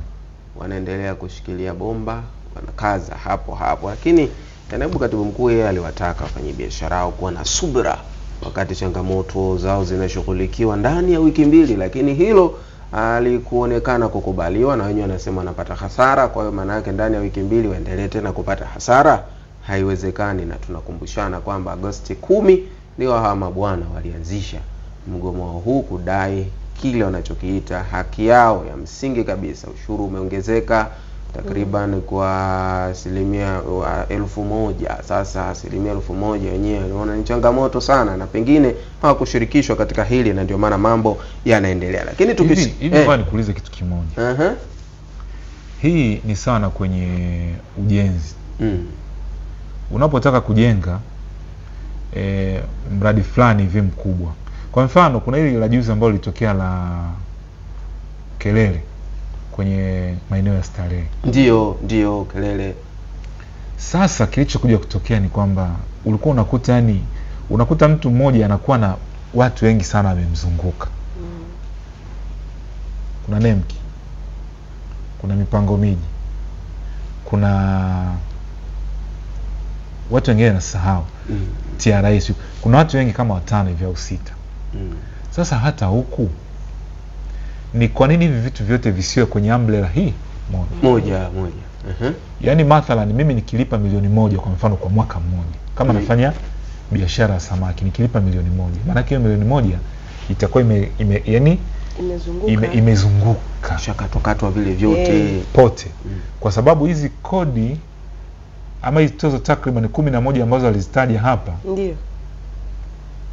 Unajua katika yani mtu anaweza, ndio siku moja kwa mfano watu walikuwa wanasema kwamba yani watu walivyo, kuna kipindi fulani ulitokea ufisadi, mtu akawa katika kutengeneza yani kusogeza kwa wananchi akawa anasema hizi pesa ukizipanga yani ambazo mtu amezipiga mmoja yani ni kama kutoka hapa mpaka Dar es Salaam. Kwa hiyo mwananchi wa kawaida anaona hizi pesa nyingi hivi buku Dar es Salaam sio mchezo bwana. Hoja yangu ya kimsingi ni kwamba hawa watu wana madai ya kimsingi. Sahihi, na mimi kwenye miongoni mwa vitu ambavyo vilikuwa wakati anazungumza jana ambavyo vilinishangaza ni ile ya mtumbwi. Unalipia mtumbwi alafu unaenda tena utalipia sehemu ya kupaki. Sasa akawa anauliza huo mtumbwi nikishalipia kwani mlikuwa mnajua napakia hewani ama wapi? Kwa hiyo haya mambo bwana inatakiwa iwepo kapu moja tu ambalo na ili kuepusha ile watu waone kwamba wanalipa vitu vingi sana. Mimi nikilipa hiki maana yake imeenda pote na siwe kubwa sana, gharama kubwa sana. Unajua watu tunasikia watu hawa wameonana na kiongozi huyu, wameonana na huyu, lakini hawa watu wa uvuvi wana mchango mkubwa sana kama tunawekeza kweli kwenye uchumi wa buluu. Wavuvi lazima waguswe. Unamwachaje mvuvi nyuma? Unamwachaje mvuvi nyuma? Au mdau katika sekta hii? Kwa sababu hawa ndio wanaweza kufanya au samaki wawepo ama wasiwepo. Na umesikia hoja yake ya kimsingi aliyosema. Sababu anasema kama ukiwabana sana wataanza kutengeneza njia mwanya wa watu wanaofanya uvuvi haramu wakafanya market. Itatengeneza soko jeusi ambalo lina watu ambao watasababisha yani kwanza samaki kupotea ndani ya ziwa Victoria kwa sababu tutafanya overfishing, alafu illegal fishing itakuwepo nyingi, bono sio na dawa sio masumu, zile nyavu, mwisho wa siku ziwa linabaki hivi kama alivyosema, tutaanza kuoshea vyombo, tunaenda tu kuogelea pige mbizi Sawa, tushikilie hapo twende kwenye hili lilitupaga changamoto sana hapa. Mimi nilikuwa peke yangu upande fulani hivi na nyinyi mkanishika huku mkasema haiwezekani na nini. Sasa kimsingi Arusha bado kuna changamoto. Arusha mgomo wa daladala na bajaji. Inaonekana kuna mgogoro bajaji ni shida na daladala. Wakati ule takriban mwezi mmoja hivi umepita na siku kadhaa hivi mgogoro huu walizungumza wakakaa na serikali wakatoa mapendekezo yao, serikali ikasema itafanyia kazi. Matokeo yao hakuna kilichofanyika kwa madai ya hawa madereva wa daladala. Sasa jana wameendeleza lile jambo lao, wameendelea kugoma na kuleta changamoto kwa wakazi wa jiji la Arusha kupata usafiri, wakapanda maguta, wengine tena wale wachuga nini, watembea pengine siku mguu mpaka kufika maeneo yao. Sasa tusimalize maneno sana, tuangalie huu mgogoro ama mgomo huu wa daladala huko jijini Arusha. Ni kadhia kukosa usafiri wa kwenda kutekeleza majukumu yao ambayo wananchi hawakutarajia, kwani hivi karibuni mgomo huo ulitikisa shughuli za usafiri na usafirishaji katika jiji la Arusha, ambapo wananchi waliamini kuwa malalamiko ya mgomo wa mwezi uliopita yalikuwa yamepatiwa majibu. Ni gharama kubwa sana kuliko tunavyopanda usafiri wa aisi. Yaani tungewezekana Mama Samia atusaidie kwa hili jambo. Tunateseka sana kama mama biashara za nyumbani, tunavyotaka usafiri tuje tuchukue mzigo turudi, tuna changamoto kubwa sana. Kama hivi hapa unakuta hela nauli unakuta inapanda sana. Sasa kama hapo ukipanda hivi na hao mama tunateseka sana kwa kweli kwa upande wa nauli. Umeona tunateseka sana jamani, tunaomba serikali tusaidie. Na sehemu ambayo tulikuwa tunaenda kwa nauli ya shilingi 500, sasa hivi tunaenda kwa bajaji shilingi 2000. Guta wanaenda kwa shilingi 1000. Lakini watu unakuta wamejazana sana kwenye guta, usalama wao unakuwa ni mdogo.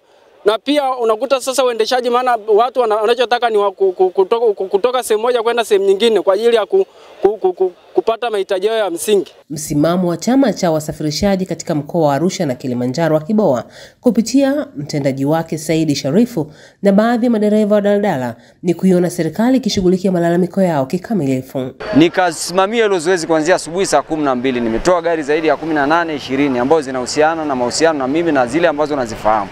Lakini cha ajabu imekuja kutokea sasa, kumetulia, lakini baadaye gari ambayo inanihusu imevunjwa vioo na nyinyi waandishi mmeiona. Mgomo huu haujafikia mgomo huu kwa bahati mbaya. Mgomo huu tumepitia hatua zote na kwa sasa tulipofikia ili kieleweke tunamhitaji Waziri Mkuu Majaliwa. Wakati hali ikiendelea kuwa hivi, afisa mfawidhi wa LATRA mkoa wa Arusha Joseph Michael amewasihi madereva hao kusitisha mgomo huo ili kuruhusu shughuli za maendeleo kuchukua nafasi wakati serikali ikishughulikia swala hilo. Kwa hiyo nitoe wito kwa wasafirishaji wote wa daladala kuhakikisha kwamba waanze kutoa huduma. Na niwahakikishie kwamba serikali inafanyia kazi kwa umakini mkubwa changamoto zilizopo hapa mkoani Arusha. Hata hivyo, baadhi ya madereva wa daladala waliojaribu kurudisha huduma hiyo wamejikuta magari yao yakishambuliwa kwa mawe. Niliweza kutoka barabarani, nafanya kazi vizuri tu kuanzia asubuhi mpaka imefika saa 3 nikiwa posta pale, wameniletea fujo raia nikiwa na abiria wangu ndani ya gari imejaa abiria 16 nikiwa naelekea Morombo. Wamekuja wamenipasulia vioo vyangu vya gari. Wakati wa mgomo uliofanyika Julai 3 mwaka huu, serikali mkoani Arusha iliunda kamati iliyohusisha pande zote mbili za mgomo, ingawa utekelezaji wa maadhimio yaliyofikiwa bado ni kitendawili. Beatrice Gerard, Star TV, Arusha. Sasa mimi sitaki sana kurefusha mdomo kwenye hili. Kwa nini? Kwa sababu mimi ni muumini sana utaratibu. Kama bajaji zinafuata utaratibu, watu wapige kazi. Lakini kama kuna sehemu utaratibu umevunjwa, utaratibu ufuatwe. Acha vijana wapige kazi kama utaratibu unaruhusu, kwa sababu wanasema hakuna haja ya kuwa na sheria kama mna exceptions. Katika miji ambayo inaongoza nchi hii kwa kuwa na bajaji nyingi ni Mbeya. Mbeya hiyo. Ndio. Piga sana kazi kule. Nilikuwepo pale juzi. Nimepanda sana bajaji. Na unajua kipindi cha 88 safiri foleni watu wengi kweli yani. Kwa msaada mkubwa bila shaka. Ile foleni moja kati ya vitu ambavyo vilikuwa nasababisha ni hizi bajaji. Lakini bado bajaji zinapata abiria, na daladala zinapata. Bodaboda wanapata abiria. Ndio. Watu wengi. Taksi zinapata abiria. Daladala zinapata abiria. Ndio. Kwa hiyo hili ni jambo tu ambalo linahitaji kukaa chini pamoja wakafanya mashauriano. Unajua hivi ulishaelewa hilo. Mtu anayepanda bajaji sio anayepanda daladala. Ni kweli. Mtu anayepanda pikipiki hutamkuta akipanda taksi. Mara chache sana. Mtu anayepanda taksi anaweza akapanda daladala. Mara chache. Kuna watu walishajiwekea yani. Ni kweli. Kwamba mimi yani sitakuja kupanda daladala. Mimi usafiri wangu taksi. Mtu mwingine alishakwambia ni mimi siwezi kupanda bodaboda hata siku moja. Bora nipande bajaji au daladala. So kila mtu ana wateja wake. Wakae tu chini waelewane kwa sababu daladala wana hoja ya kimsingi. Bajaji wana hoja ya kimsingi. Kwa wakae chini watafutaji. Sawa. Hilo la msingi. Yaani hilo hapo ulipomaliza hapo ndio umeweka nukta kubwa ambayo hii migomo bwana itakiwa. Unaona Mwanza si samaki. Kule si Goma. Alafu kwa vile wakiendelea kugoma si vyombo vingine vya usafiri vinafanya kazi. Si ndio? Hapo umeona kwa mfano kuna daladala imejaribu kuingia mtaani hapo. Mvunjwa vioo, watu wanataka kuachapa. Sasa sio sawa. Wewe kama hapo ndo haya mambo. Haya mimi niache na mimi shaka ndo hii sasa. Acha wenzao wale. Zotwala. Acha wenzako wale. Basi umesusa. Lakini kimsingi wewe unamwacha mkeo wakati mwingine kwa mabango makubwa sio unamtukana sio nani mwenzako anachukua mpendezesha. Unaanza visilani. Kimsingi mimi nadhani pia hili haliko sawa. Yaani kama wewe umeamua kugoma kwa sababu unaona upati wateja, ambaye anayeona yuko sawa, mwache afanye kazi. Usimlazimishe na yeye tena ingie kwenye. Kwa sababu hii nchi unajua ni huru. Kila mtu ana uhuru wa kuamua kile ambacho anataka kukifanya. Usitaki tena mimi kuniingiza kwenye jambo lako kwa sababu tu wewe unaamini hiki hakipo sawa. Kuna wengine wananufaika pia kupitia migomo hiyo. Yaani kufa kupana. Yaani acha kama umeamua kweli umekaza umeona upate wateja ugome kama mimi naona na inaonekana hapakuwa na makubaliano kwa sababu kama wangekubaliana wengi kweli wamegoma, lakini wengine ambao wanaonekana hawajakubaliana. Kwa hiyo ifikie kipindi tukubaliane kutokukubaliana. Yaani usije ukawa kwa sababu yule hata hao watu hiyo daladala moja haiwezi kuchukua watu wote jiji. Yaani changamoto itaonekana. Yaani changamoto inaonekana hawezi kumaliza abiria wote. Kuna abiria wanatembea kwa mguu, kuna wengine wanapanda bajaji, kuna. Kwa hiyo kama alivyosema Al-Habibu hapa, jamani tukae chini, tufanye mashauriano ili kila kitu kiende vizuri. Kwa sababu kila mtu hajaja mjini kumfanyia mwenzake fujo, amekuja kutafuta riziki. Watoto njia kwenda msalani bwana isiote majani. Wote tunapambana kutengeneza nyumba moja. Kwa nini tujengee fito? Mimi nahitimisha hivyo. Asante. Na mtazamaji, tumemaliza hivyo kipengele chetu cha pili. Sasa twende kwenye magazeti. Magazeti tubadilishe tu hapo. Magazeti bila shaka yapo hapa. Na tutaenda pia kwenye mjadala mkuu. Leo ilikuwa tuwaite watu wa mamlaka ya mapato Tanzania. Lakini leo bwana tutakuwa na kijana, tuangalie. Unajua kuna haya mabaraza ya vijana. CCM kuna umoja wa vijana. Chadema kuna baraza la vijana. ACT hivyo hata uangalia haya mabaraza ya vijana haya. Hivi yanatija? Na yanamsaidia kijana kusikabili changamoto zake.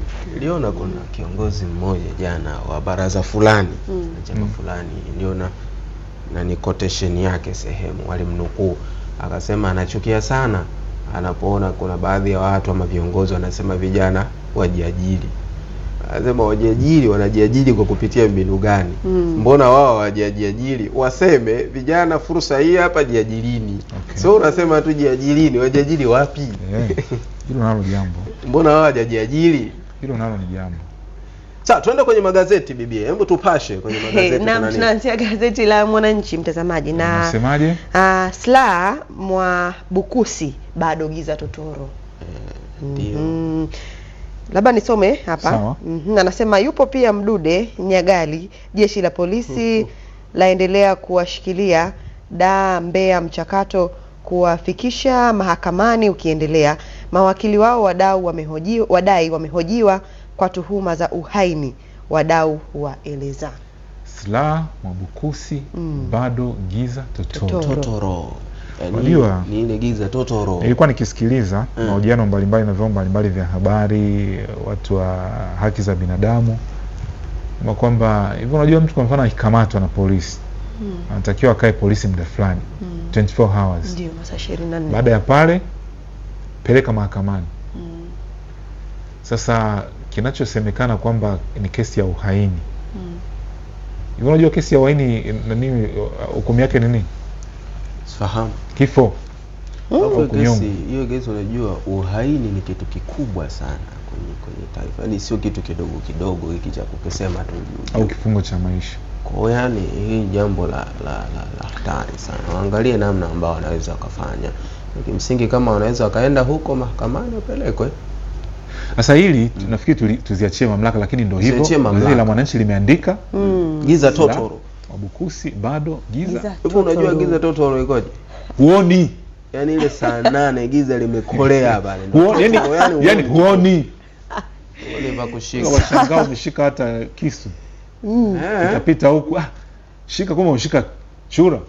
Ngoja nilikunywa mafuta kula ngajua maji. Tuendelee gazeti lingine. Mgomo wa daladala bado moto, nafikiri hiyo ndio tumetoka kuizungumza hapo. Ndio. Uchaguzi mdogo Mbeya, Chadema wataka kujipima Mbarali. Ndio. Nyumbani huko. Ndio, alafu anasema kesi ya mjane wa bilionea Msuya ya kwama tena. Hii kesi ni muda mrefu na inaendelea narudi ushahidi huko. Ndio, uwekezaji sababu wanawake kukimbilia mikopo kausha damu umiza. Hicho nacho kwenye zile sababu sasa. Ipo hiyo zinazovunja ndoa. Ndio. Zile ndoa kila saa moja 13 mushkil. Imo. Unakopa uniambie. Alafu kwenye kurudisha inahusika sana kwenye kipato, lakini imo pia. Sawa, naona hapo kuna Kayumba. Mikopo ya kausha damu hii iko sana Dar es Salaam. Hii na walizungumzia sana. No, hapana, walizungumzia sana kipindi fulani hapa. Wakawa wanazungumza. Kwa nini mnakopa mikopo ya namna hii? Anasema yani mkopo kikopa. Yani kila muda wapo kwako. Kwa nini isikukaushe damu usife? Kama umekopa si ulipe, deni kulipa. Deni ni kulipa. Kayumba alivyobeba taswira shule za umma. Zuu dogo alitengeneza nani? Ile tangazo kipindi kile. Ndio mpaka toka kipindi kile ikawa inaitwa Santi Kayumba. Hizi shule zetu huku. Kuna wakati ukitaja hilo jina kuna viongozi walikuwa wanakasirika. Kwa nini? Shule za Kayumba. Sasa ndio Kayumba alivyokuwa anatuonyesha bwana shule hizi ziko namna gani. Ndio yule bwana amekuwa pale. Ile tangazo lile. Haki elimu. Kama vyombo vya habari vina nafasi kubwa sana kuweka masuala. Kayumba ukisema sasa hivi shule Kayumba unajua kabisa wanafunzi hawana madawati, wamekaa chini. Yaani ndio ukitaja shule ya Kayumba ndio iko hivyo. Kidumu na ufagio. Peleke la mlinzi na maji. Sawa, tuendelee. Sawa, tuhamie gazeti la Nipashe. Nipashe mwanga wa jamii. Ndio, tupashane habari hapa. Anasema wakili Dr. Slaa yuko polisi tuhuma uhaini. Umeona sasa? Serikali yaunda kamati kuchunguza ameishia tu kuchunguza. Okay. Chini haipo nusu ya madaktari. Ni nusu. Ndio, nusu ya madaktari kufeli, serikali yaunda kamati ya kuchunguza. Mimi nilikuwa naambia hii kamati inachunguza nini? Ndio. Kwa nini? Watu wamefeli nusu. Wengine nusu wamefaulu. Shaka iko wapi? Sema unajua kwenye kuchunguza hapo ndo yale kwamba ilimtongoza fulani akakataa. Bernard bana, haya mambo yapo. Kufeli ni sehemu ya maisha. Kwa sababu mbona au hizo zipo? Ngoja kwanza. Hiyo ipo. Vyuoni mtu tunasikia watu wanafaulu na nini, lakini sio kila. Unajua wakati mwingine kuna haya mengine zinatafutwa tu sababu. Kwa sababu mimi nakwambia darasa la kuna shule nilikuwa nasoma O level. Form 4 pale kufaulu. Watu 4 mkitoboa. Hapo shule inapiga makofi, tumetoa watu 4. Unakuta watu 100 nao wamefeli. Mbona ukula tufanye uchunguzi? Haya, serikali yaunda kamati kuchunguza sababu hivi kuna kipindi fulani pia wanasheria walifeli. Ndio. Wanasheria ile. Tume ilileta majibu.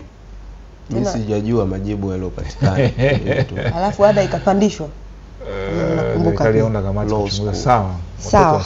Basi wachunguze na huko chini bwana. Sio juu tu, Sawa, anayedaiwa kuzikwa mwaka 2018 aibuka afunguka alikokuwa. Uongo.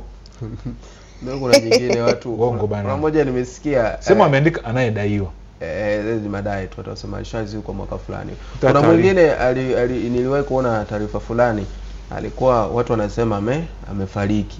Nyumbani kwao wakaweka kabisa tanzia na nini, wakakaa msiba, watu wanalia. Sasa anarudi anasema mbona mnalia, kuna nini? Tumeambiwa umekufa. Baadaye akasema naombeni michango yangu ya msiba.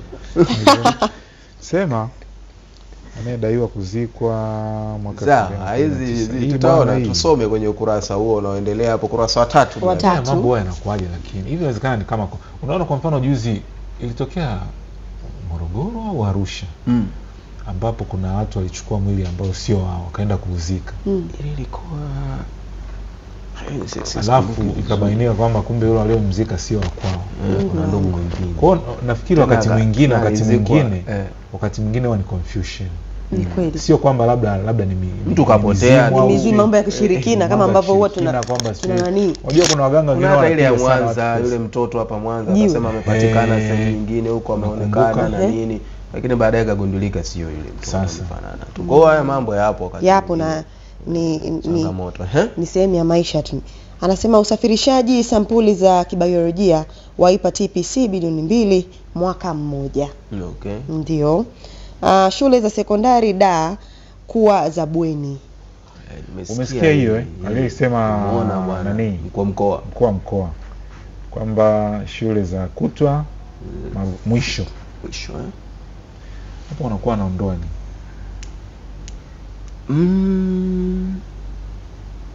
kuna hii sijui kama ni dhana ama nini au kuwapunguzia zile adha za usafiri, inawezekana. Lakini pia tunaamini kwamba mtu akikaa bwenini shule za bweni huwa zinafaulisha zaidi kuliko nyumbani. Tunaamini hivyo kwa sababu kule mtoto akikaa anakuwa shule tu, lakini kutoka huko kidogo kaingia kibanda umiza kuangalia mechi, sasa refresh mind. Na mbona huwa inaonekana kwamba watoto wengi kwa haya yanayoendelea sasa hivi of course ambao pia na yeye anatokana na malezi. Kwa nini inaonekana kwamba yanatokana na hilo? Nini?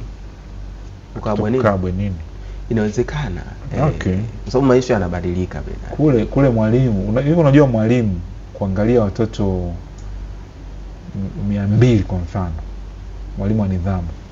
Naangalia yani yeye anapewa jukumu la kuangalia watoto 200. 200 ni wachache hao. Ndio unazungumzia kidato cha kwanza mpaka cha 4. Umeona sasa twende buku, tufanye buku basi. Mwalimu mmoja anawasimamia anaweza wapi? Kwa mfano shuleni kwetu advance tulikuwa na O level mpaka advance. Ukienda tu advance unakuta 300 form 6 form 5, lakini una hao wengine huko kuanzia form 1 mpaka 4. Na wale form 1 ni wadogo sana. Wakati mwingine unakuta ndio hivyo usiku watu wanaenda kijijini, wanaenda kununua vitu, simu tena hapo wanaenda kuchaji kijiji. Kwa hiyo uangalizi pia unakuwa changamoto kwa watoto kama hawa. Lakini kwa hiki ambacho anaenda kukifanya, kama kitaenda kufanikiwa, basi waangalie namna ya kuweka usimamizi mzuri kule kwenye hayo. Pia inategemeana na mtoto tu mwenyewe. Unaweza mwingine ukamweka bweni, ukamweka wapi, lakini kama ana kitu hamna kitu. Ana uthubutu ndani yake, au atafanikiwa tu. Sema watoto bwana. Malezi ni kitu cha msingi, lakini wazazi wana nafasi kubwa sana. Unajua wazazi wengine wanawapeleka kule kwenye shule za bweni sio kwa sababu eti wakaperform vizuri. Ni kweli. Wanawapeleka ili wapate nafasi ya kutimiza majukumu yao, kwamba labda sisi labda tunaenda kazini. Hilo jambo watu tunaliweka mbele sana. Hatujui kwamba haya majukumu ambayo tunaweka mbele zaidi hayawezi akatulelea sisi watoto. Ni kweli. Asi nimelipa school fees. Si nimempa hela kuspendi kule. Sawa, tuangalie gazeti linaendeleaje. Sawa, anasema vijana wengi hawana elimu ya kujikinga na VVU. Hilo nalo jambo hilo. Hilo nalo jambo hilo. Hilo nini? VVU watu wanaenda tu. Sasa si uache. Kuna njia ni rahisi tu. Acha hayo mambo. Hizo nyingine ni mara chache sana, sijui blood transfusion sijui kutoka. Hii ni mara chache sana. Acha hivyo vitu. Haya sawa. Maji Kilimanjaro yashinda cheti cha ubora Super Brand. Haya. Tuende kwa gazeti lingine. Gazeti gani hili? La Majira. Majira ameandika nini? Rais Samia ajitosa kilio cha madaktari. Waziri aunda kamati ya kufuatilia malalamiko yao ni waliokuwa katika mafunzo ya vitendo kufuatia matokeo mabaya. Sawa. Maandalizi ya kupandikiza mimba MNH yaridhisha bodi. TPC yaanika mafanikio, mapato yake yaongezeka.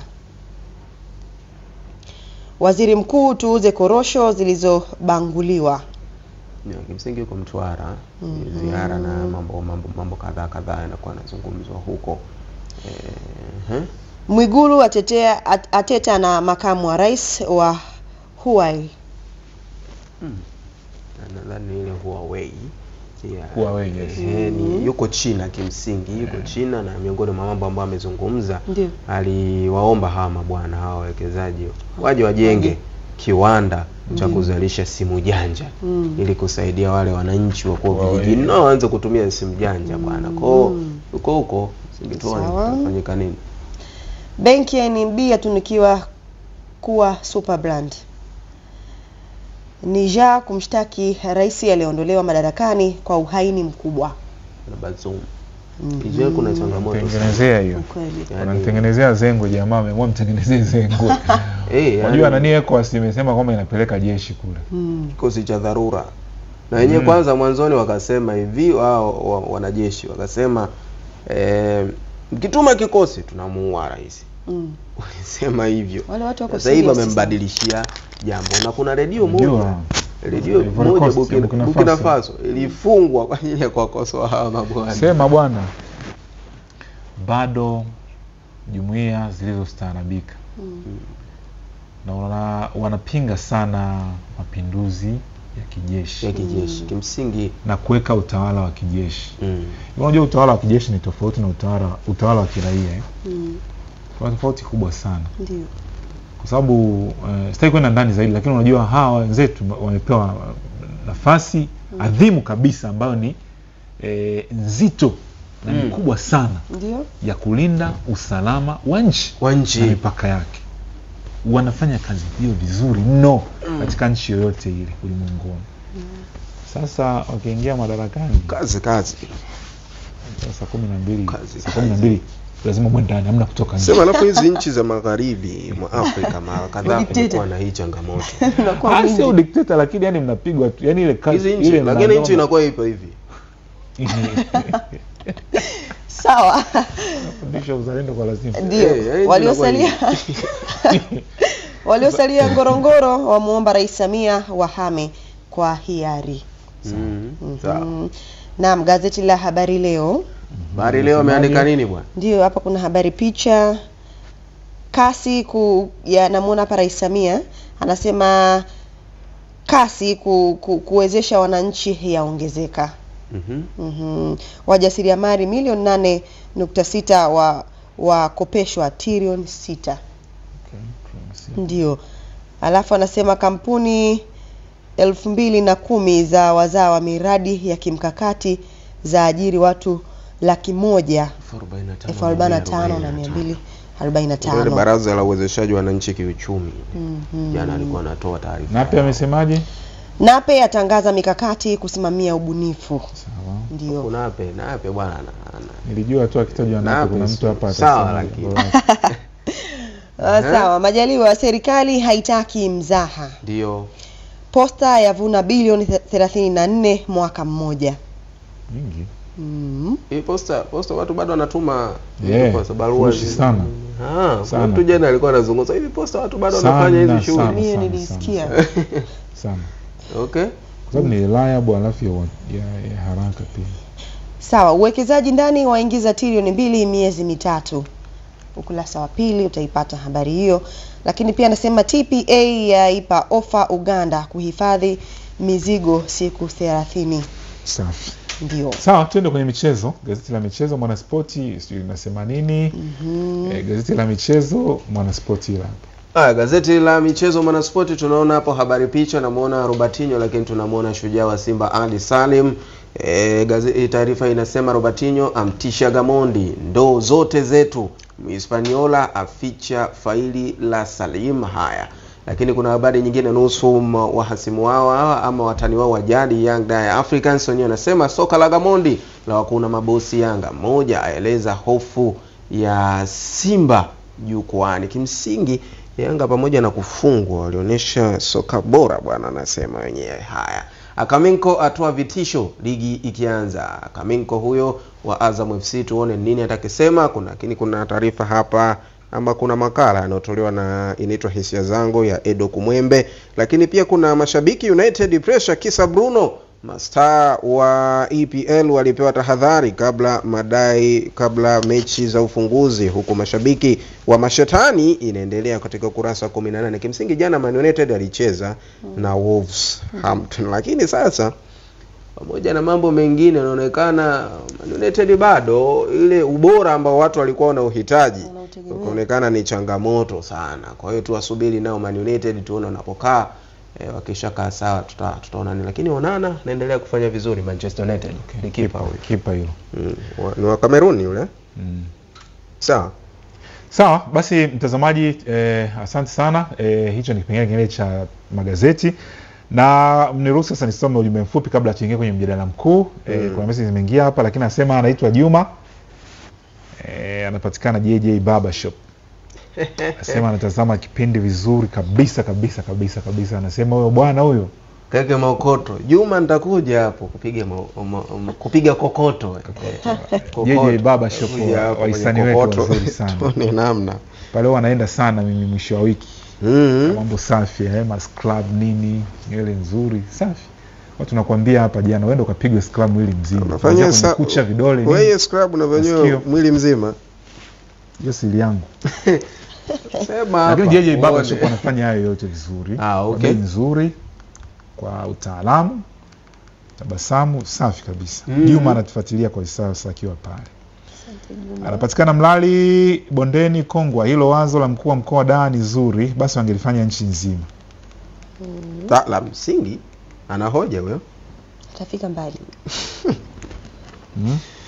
Ana hoja ilifanya bwana. Kimsingi wanaanza kupima namna hata ile nani ya biashara si imeanzia huko pale soko la machinga.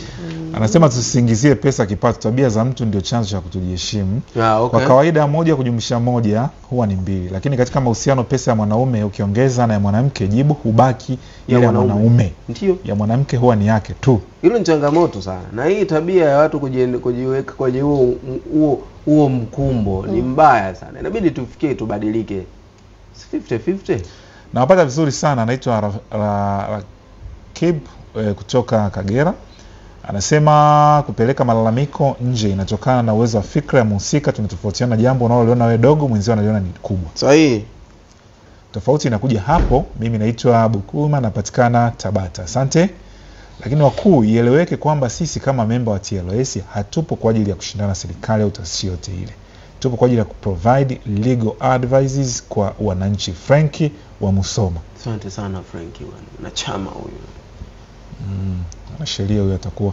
Kwa majina naitwa Faraja kutoka Sumbawanga. Mimi kama mimi namtaka mwanaume ambaye anaridhika na mimi. Haijalishi mwanaume awe maskini ndio sana, asiwe tajiri sana, alafu awe mweupe kidogo. Aridhike na mimi. Sasa yeye mbona kaeka vigezo? Feruzi shakosa hicho kigezo. Yeye mbona kaeka vigezo? Lakini sawa nakupa namba yake. Bahati mbaya huyu sio mweupe. Mimi sio mweupe. Weupe. Faraja tulitaka tukupatie mtu bwana. Kijana. Mimi sio mweupe. Kijana barubaru. Mimi nimetoka hapo. Hiyo point. Dada, kauli yako si sahihi. Wanawake wengi hutoka kwa wazazi sana wa kike na walio wengi huvunja ndoa za watoto wao. Ndio. Rudi nyumbani. Kumenoa. Mama. Rudi nyumbani asikusumbue. Asubuhi jamani, mimi nawaza sana mpenzi wangu ananidanganya sana. Je, akinioa hapo itakuwaje? Ushauri wenu naomba sana. Jamani, mfunga fix bi mkubwa. Danganya sana. Jamani, mimi ni Gloria Kio toka Arusha. Msitupe lawama kwa wanawake tu. Kuna wanaume hawafai kabisa. Ndio. Akipata naye anamdharau mwanamke. Alikuwa na wanawake wa nje anatafuta wakula naye zile pesa. Anadharau mke wake. Pia mke aliniambia kipato chake anataka kuharibu. Ipo hiyo. Hiyo Bernard ipo. Kuna sisi baadhi ya wanaume pia tuna hiyo tabia. Huko wanakula na kuku lakini nyumbani kuna mlenda. Kiukweli wanawake wasumbufu sana jamani. Naitwa Salum, uliboula nipo kupata. Tutafute hela kaka.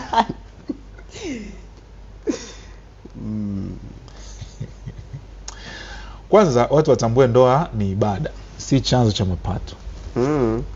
Tambua unaoa ili mpate familia. Kama unaoa au unaolewa ili upate mali, hapo ni kosa. Mwanaume unaoa kwa kuwa mwanamke ana kipato. Hilo ni kosa, kwani kipato cha mwanamke ni chake na chako wewe ni chenu. Kwa kuwa una wajibu wa kumtunza. Hasa ni mapundo anapatikana Njombe.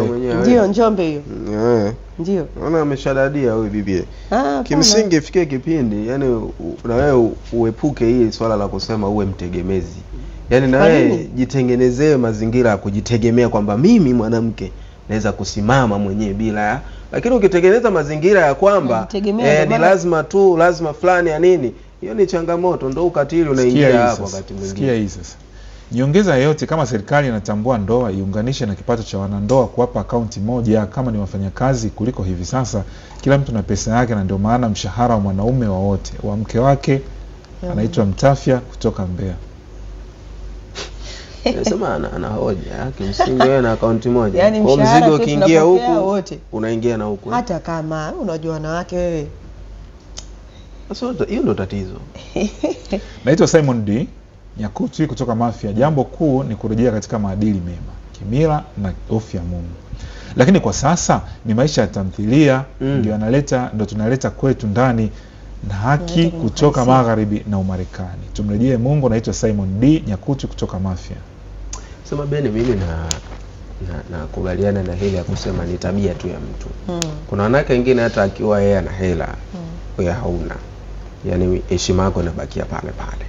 Kwamba huyu ni mwanaume na hata kama ana hela. Wakati mwingine kuna mwanamke mwingine wewe huna hela, yani ndo anakuwezesha. Of course. Alafu hela mwanamke tamu. Sana muhimu, hiyo ni muhimu. Lakini kuna wale wanawake ambao wamezaliwa kwao kuna fedha.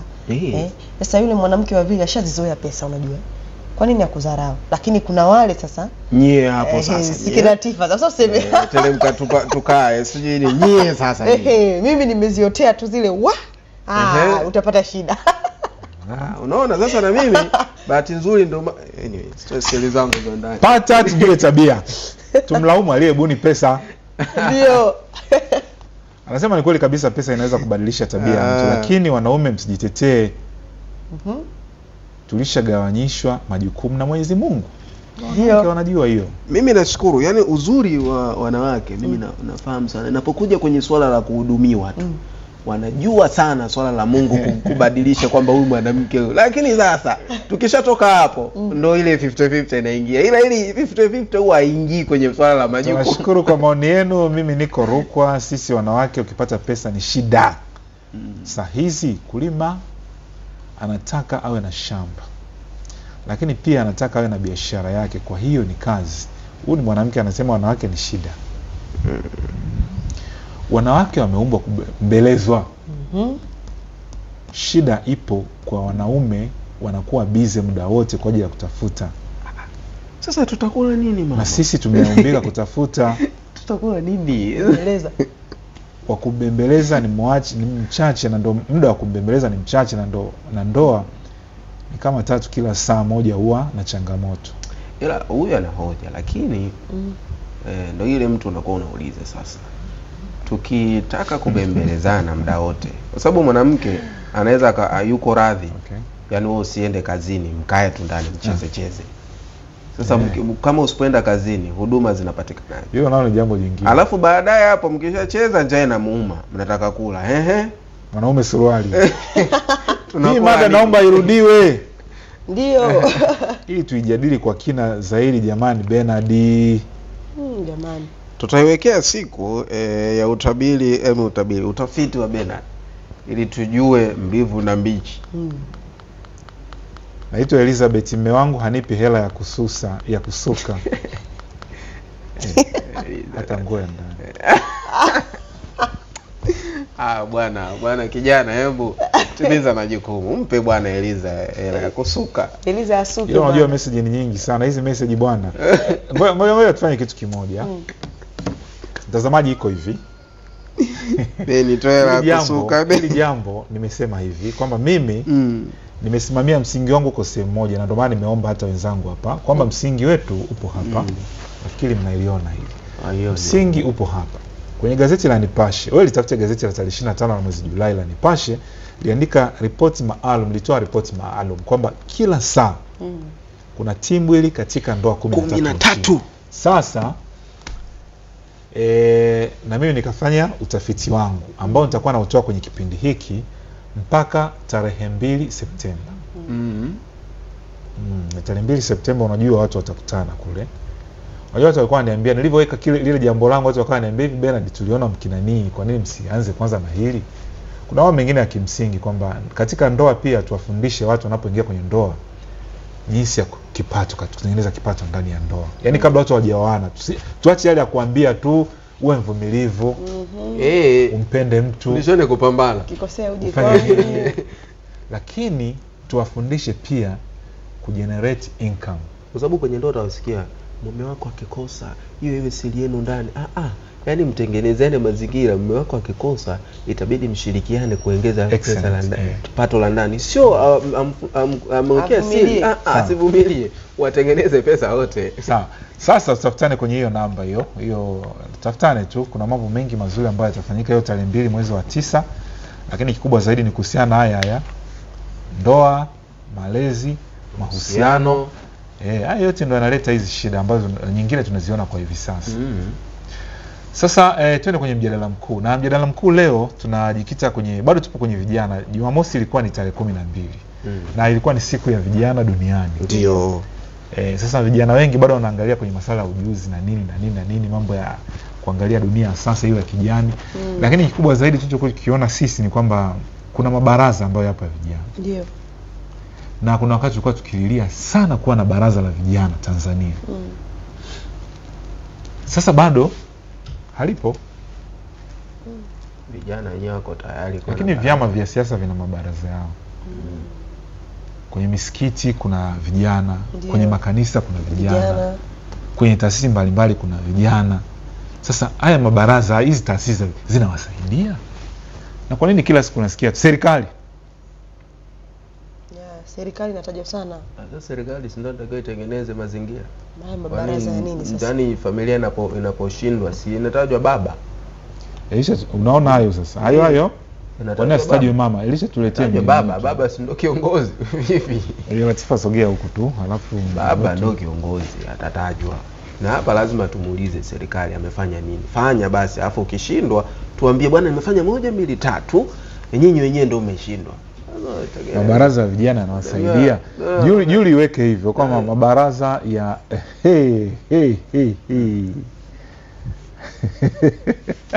Pita toka kabisa. Pita moja kwa moja. Hivi ausi bwana huyu.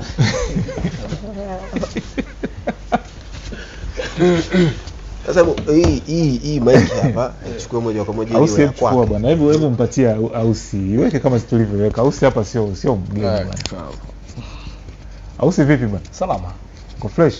Namshukuru Mungu. Tusikia tukiangalia ndoa 13 kila saa zinavunjika bwana, zinapata shida. Yaani kweli. Unajua masuala ya ndoa haya.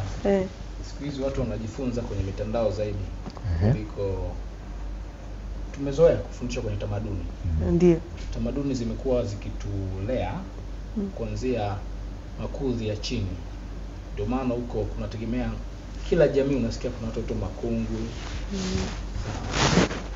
Hao ndio wametulea, mababu mabibi wanatulea. Mtoto anakuwa anafundishwa wajibu wake kuanzia chini kama binti, namna gani ya muhendo mwanaume. Sasa dunia leo watu wanafundishwa na maumivu ya watu kwenye mitandao. Haya sasa. Sema hili. Umesikia nalo nino? Umesikia? Hili anazungumza kaka hapa. Wakati mwingine hizi tamaduni ama hivi vikao kabla ya ndoa huwa vinatajwa, vinanyoshwa vidole sana kwamba wenyewe ndio huwa vinachangia ndoa kuvunjika. Na hii wanarudisha nyuma mpaka kile kipindi wakati fulani kuna utamaduni ule wa watoto wa kike anapofikia baligh pale anakuwa ndani kuvunja ungo. Anaikuwa ndani, wanamfundisha 1 2 3 namna ya kukaa na mwanaume ni nini. Wengine wanasema sasa serikali pia nimewahi kusikia wakati fulani anasema mtoto akitoka mule ndani yeye ndo anaanza kuwa hovyo. Yani endo wana maharibu anapotoka, wanamfundisha vitu ambavyo umri wake haujafika. Baadaye huyu aweze kukaa kwenye ndoa. Kwani sasa hivi hiyo ipo bado? Ipo. Mimi nafikiri kinachoharibu zaidi ni hii emergency training. Udharura wa kumfundisha mwanamke kabla ya kuingia kwenye ndoa au udharura wa kumfundisha mwanaume. Kwa sababu katika mafundisho haya kuna wajibu. Nini cha kufanya? Nini cha kufanya? Hiyo ni jambo la msingi sana. Lakini siku hizi unakuta kitu kinaitwa kitchen part. Mtu anafundishwa wiki moja. Anafikiri inatosha, lakini ndoa ni makuzi, lazima muanzie mtu chini. Na hii imekuwa ni mbaya zaidi kwa sababu wanafundishwa wanawake peke yao. Wanaume hawafundishwi. Hivi kumbe haturuhusiwi kuingia mle? Kwenye kitchen party uruhusiwi kuingia. Mle wanakuwa wanawake tu. Wanawake wanataka kufanya nini? Wanataka sisi ndio huu mgawanyo unaozungumza hapa. Sisi anahusu ndoa. Na wewe ndio uwe na ya kwako, ya wanaume na yenyewe iwepo. Sawa, kwa vidume zako. Kwa hiyo sasa katika misingi hiyo unakuta unajua ndoa ni wajibu, actually ni wajibu. Of course. Watu wasipojua wajibu wao katika ndoa tunaanza kutembelea uvumilivu. Na kimsingi katika ndoa neno uvumilivu halipaswi kutajwa. Kabisa. Ni wajibu. Kila mtu atimize wajibu wake. Kijana. Kwa hiyo kwenye ndoa asivumiliane. Neno kuvumiliana ni mateso au ni maumivu. Katika ndoa ni wajibu. Kila mtu atimize wajibu. Wewe ni mfanyakazi, una kipindi saa 1:30 ndiko ufike kipindi au saa 2 ufike kwenye kipindi. Usipofika kwenye kipindi ni lazima tuje tujadili hiyo ndoa mezani. Lazima sasa kuna wajibu unafuata baada ya kuvunja yale makubaliano. Unatimiza wajibu wako sasa. Unasema mke wangu I'm sorry. Nimetenda visivyo. Ndio. Sasa mtu asipojua wajibu wake anatengeneza ubabe sasa. Anaanza kuharibu. Umerudi nyumbani saa 6 usiku. Na unataka iwe kawaida ya kurudi nyumbani saa 6 usiku. Ilikuwa kazini. Naambia kazi gani? Ilikuwa kazini. Sasa tutakula nini? Mke wako anajua au mume wako anajua kazi yako rudi saa 1. Kwa hata ukichelewa ni lazima ujue wajibu wangu ni mjulishe. Huyu mtu nitachelewa na nitafika kwa muda. Sawa, mtazamaji, hilo tarehe 2 mwezi Septemba litajadiliwa kwa kina. Na kama nilivyokuambia, au tulikuwa tunajadili wana utafiti mmoja hapa, lakini naomba leo tusijikite huko. Kwamba kwenye kila saa moja, yani kwa mfano kuanzia saa 1 mpaka saa 2 ndoa 13 zimefinyango kuna shida imeingia pale. Sasa sababu ni nyingi. Tukasema kwamba sisi kila siku tutakuwa tunatoa sababu moja mpaka tarehe 2. Na nafikiri unakumbuka unafahamu kwamba tarehe 2 kuna jambo zito kweli pale. Nitakuwepo. Asante sana. Nitakuwepo na mke wangu. Sawa. Na vijana waje masingo, waje wajifunze. Sababu ni kapo na masingo. Mje mjifunze jinsi ya kupata piano. Mafunzo unapata tu mwenyewe. Kisha kwa kama yako wenyewe unaweza kama mimi na uwezo wa kusolve matatizo ya watu waliokuwa kwenye mahusiano. Sasa mimi kweli mahusiano gani? Mahusiano gani? Hayo hata ya Bernard. Muulize ukaanze kumpa ushauri. Nikikataa nitakuumbua. Na mtazamaji, sasa tupo na kijana mwenzetu hapa, na kimsingi tarehe 12 mwezi huu siku ya Jumamosi ilikuwa ni siku ya vijana ulimwenguni. Ndio. Na yapo mengi ambayo yalikuwa yanaangaliwa siku hiyo, lakini zaidi mambo ya ujuzi, kuweza kuangalia pia vijana kuwakumbusha wajibu wao katika jamii. Sasa taasisi mbalimbali ziliadhimisha siku hiyo na vikiwemo vyama vya siasa. Mimi nilikuwepo pale katika viwanja vya Furahisha.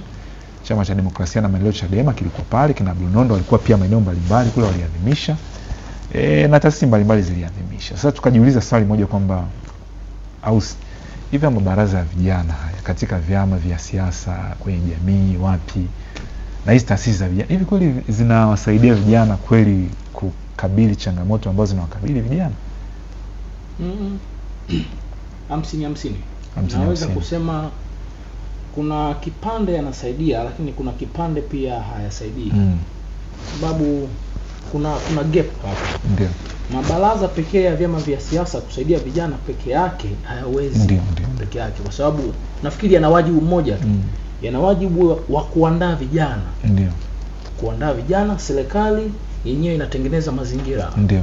Kwa sisi kama mabaraza yanaandaa hao vijana kwa kuwapa elimu, kujua sheria, wajibu na majukumu yao. Ndiyo. Nini wafanye, haki zao za msingi, inapotokea changamoto waende wapi, wafanye nini. Ndiyo. Lakini sasa ita raise changamoto. Nafikiri kuna mchakato majuzi hapa, tu raise changamoto kutengeneza baraza kwa la vijana. Ndio. Hiyo platform ya kuzungumzia changamoto.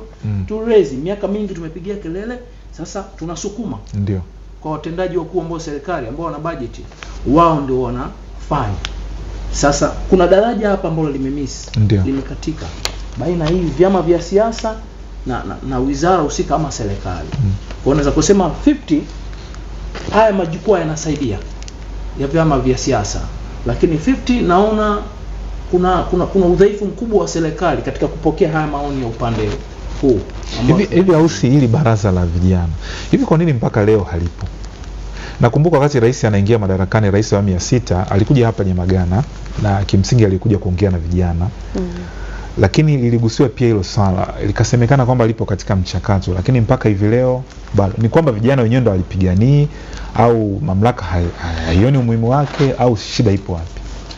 Nafikiria nimekuwa kijana sasa, naenda kuwa mzee, miaka 30 na kitu sasa naenda. Bado bwana. Nafikiria kwa hisia zangu, serikali inaogopa jukwaa la vijana, sababu vijana wana changamoto nyingi sana. Ndio.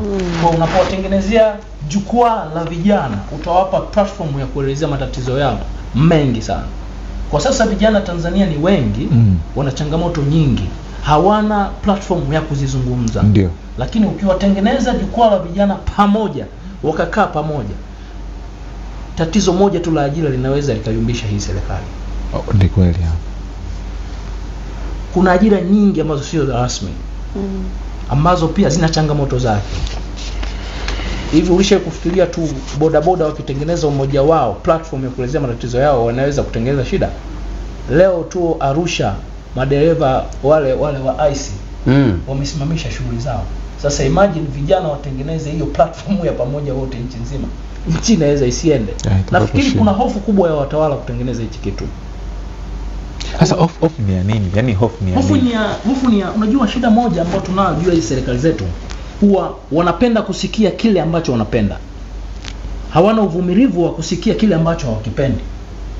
Katika dhana hiyo sasa, watawala wengi wanaogopa kusikia. Wakishaona kuna bomu la vijana wengi ambao hawana ajira, kuna bomu la vijana wengi ambao fursa za kiuchumi haziwafikii. Unaona, namna pekee ya kufanya ni kuwaweka pending kwanza, tukitengeneza mazingira ya kupunguza. Kwa hiyo hata sina shaka na mheshimiwa rais alikuja kwa sababu alikuwa ni mgeni katika kile kiti. Nafikiri alipofika mezani kuna watu tu walimshauri akamwambia, kuweka hili baraza hautochukua muda, utakosolewa kila kona, utawapa nguvu ya vijana hapa, wakiamua kuingia barabarani huna namna ya kuwazuia. Kwa akaona iliweka pending, kwa sababu walizungumza kwa nia njema uwanja wa Nyamagana. Akasema tutatengeneza baraza la vijana, itakuwa ni platform ya nyinyi kuzungumza changamoto zenu na kushauri serikali nini kifanyike.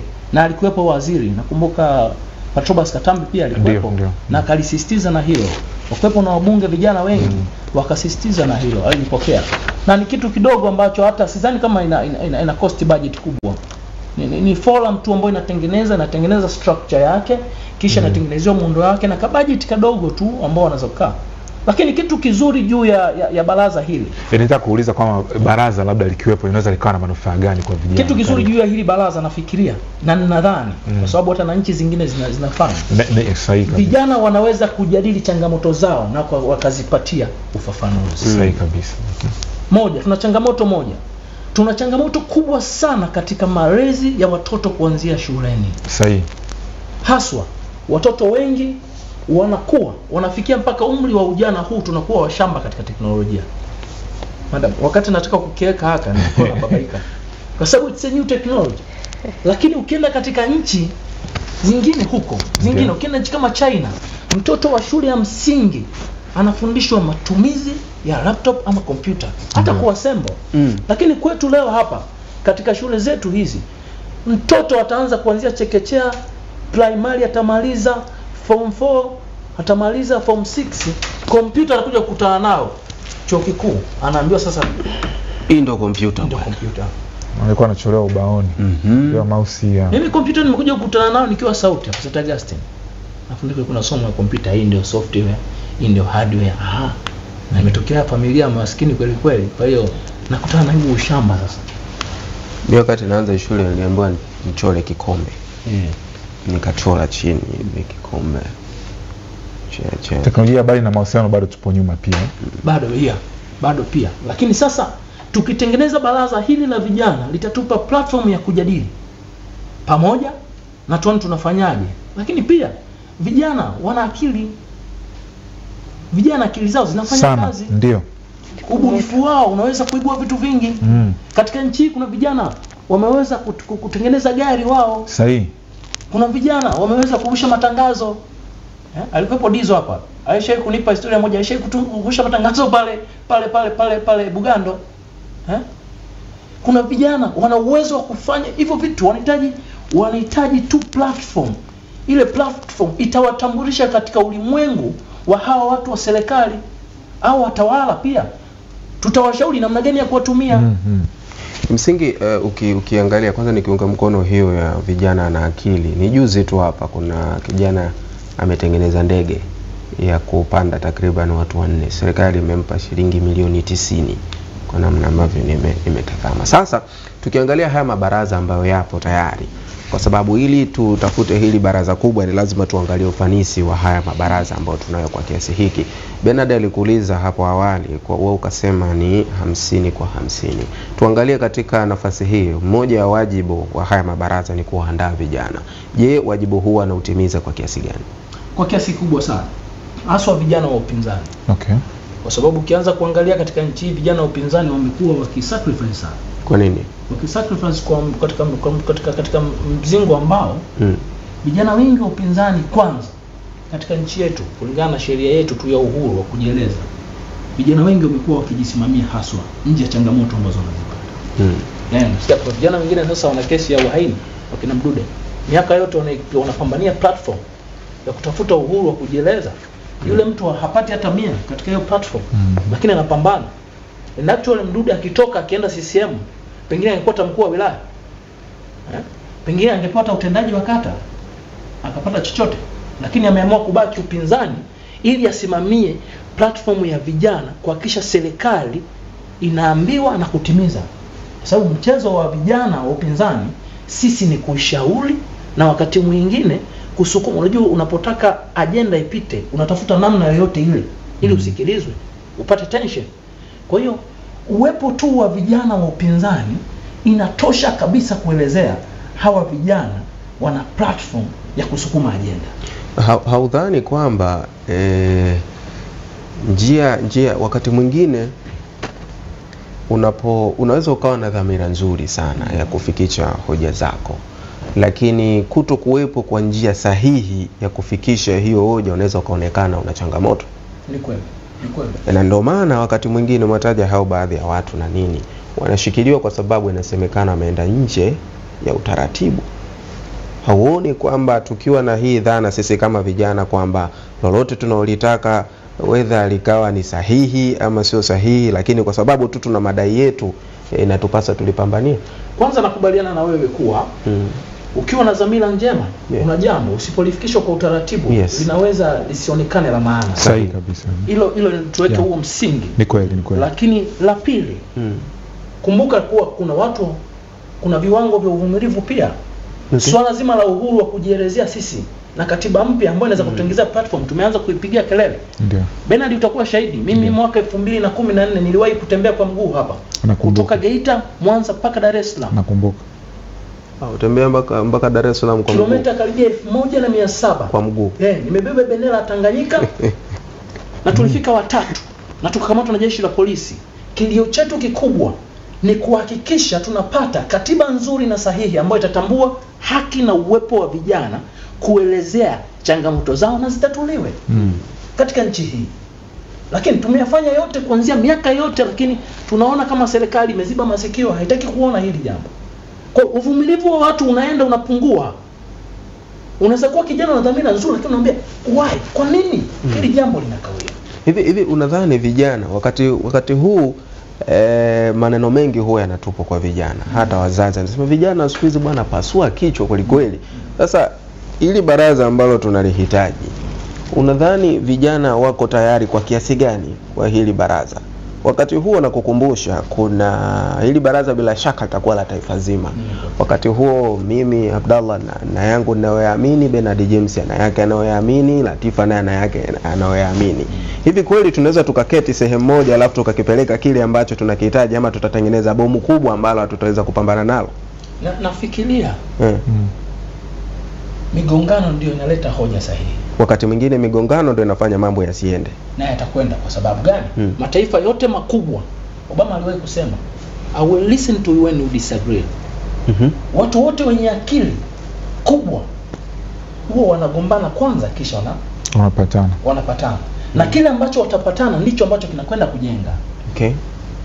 Tukikaa na vijana wa ACT, tukikaa na vijana wa Chadema, tukikaa na vijana wa CCM, tukafungiana humu ndani na tukasema ajenda ya kwanza ni kuhakikisha tunapata mwekezaji mzuri wa bandari na mkataba ulio mzuri. Nikijenga hoja zangu, wakijenga hoja zao, hatua ya mwisho tutakubaliana. Tutasema tutampa huyu mtu sawa mkataba wenye viwango hivi na hivi na hivi, mwisho wa siku tutakubaliana. Tumeona tuna mabunge mengi mpaka wanapigana ngumi, lakini mwisho wa siku wanabakia tunabakiana kujenga taifa. Kwa mimi ninachoona hapa, hofu ya watawala wao ipungue, ilete hawa vijana. Mzungumzia kina Abdunondo ameanza kuwa kiongozi katika mtandao wa vijana chuo kikuu. Amepitia mengi sana. Hivi unafikiri akienda CCM hatapewa hata kwa wilaya? Anaweza. Kwa nini amesimama na baraza lake? Tunaona wakina Pambaru. Utaona hawa watu wakiletwa pamoja. Tunaona wakina Kawaida. Hawa watu wakiletwa pamoja, unajua kitu ambacho watu hawaelewi. Na wewe pia. Kitu ambacho watu hawaelewi. Baraza la UVCCM la kina Kawaida, nguvu ya ukosoaji haitakuwa kubwa kwa sababu wao wameshika dola. Na tukisema wao tuwaache ndio waweze kukosoa, hawawezi kukosoa. Na sisi upinzani tukiamua kukaa kile tusikosoe, inamaanisha tumewatelekeza vijana huko nje. Lakini hata wao UVCCM tuna vijana ambao ni rafiki zetu. Walipo na hoja za msingi wanatupenyezea, wanatuambia sukuma hili kwa maslahi ya taifa. Kwa serikali inapoamua, waziri akiamua hata kesho kutengeneza platform ya vijana, inamaanisha atawapa uhuru hata wale vijana wa UVCCM ambao sasa hawana uhuru. Hilo ni jukwaa moja la kuelezea. Ni Ausi. Vijana, asante sana kwa hilo. Mtazamaji, tupo na Ausi hapa, ni kijana mwenzetu, lakini tunaangalia mabaraza ya vijana na tija yake katika kukabiliana changamoto mbalimbali ambazo vijana wanakabiliana nazo. Lakini rejea ikiwa ni siku ya vijana ulimwenguni ambayo maadhimisho yake yalikuwa tarehe 12. Kila tarehe 12 mwezi wa 8 wa vijana wanakumbuka harakati mbalimbali wanazofanya katika kuletea maendeleo. Sasa hivi vijana tukiwachukua vijana wote Ausi, CCM, Chadema, TLP, Bakwata kule Sweet wapi, pote yani DC, hivi vijana wana agenda moja ambayo wanaweza wakaisimamia alafu wakaipush kwa pamoja. Linawezekana. Na nimeuliza hivyo kwa sababu gani? Huwa naona vijana wengi zinapotokea changamoto za vijana yani. Sioni kwamba vijana wanaweza wakaondoka pamoja. Ukaona kabisa kwamba huyu ni wa TLP. Huyu ni wa CCM. Huyu ni wa Chadema.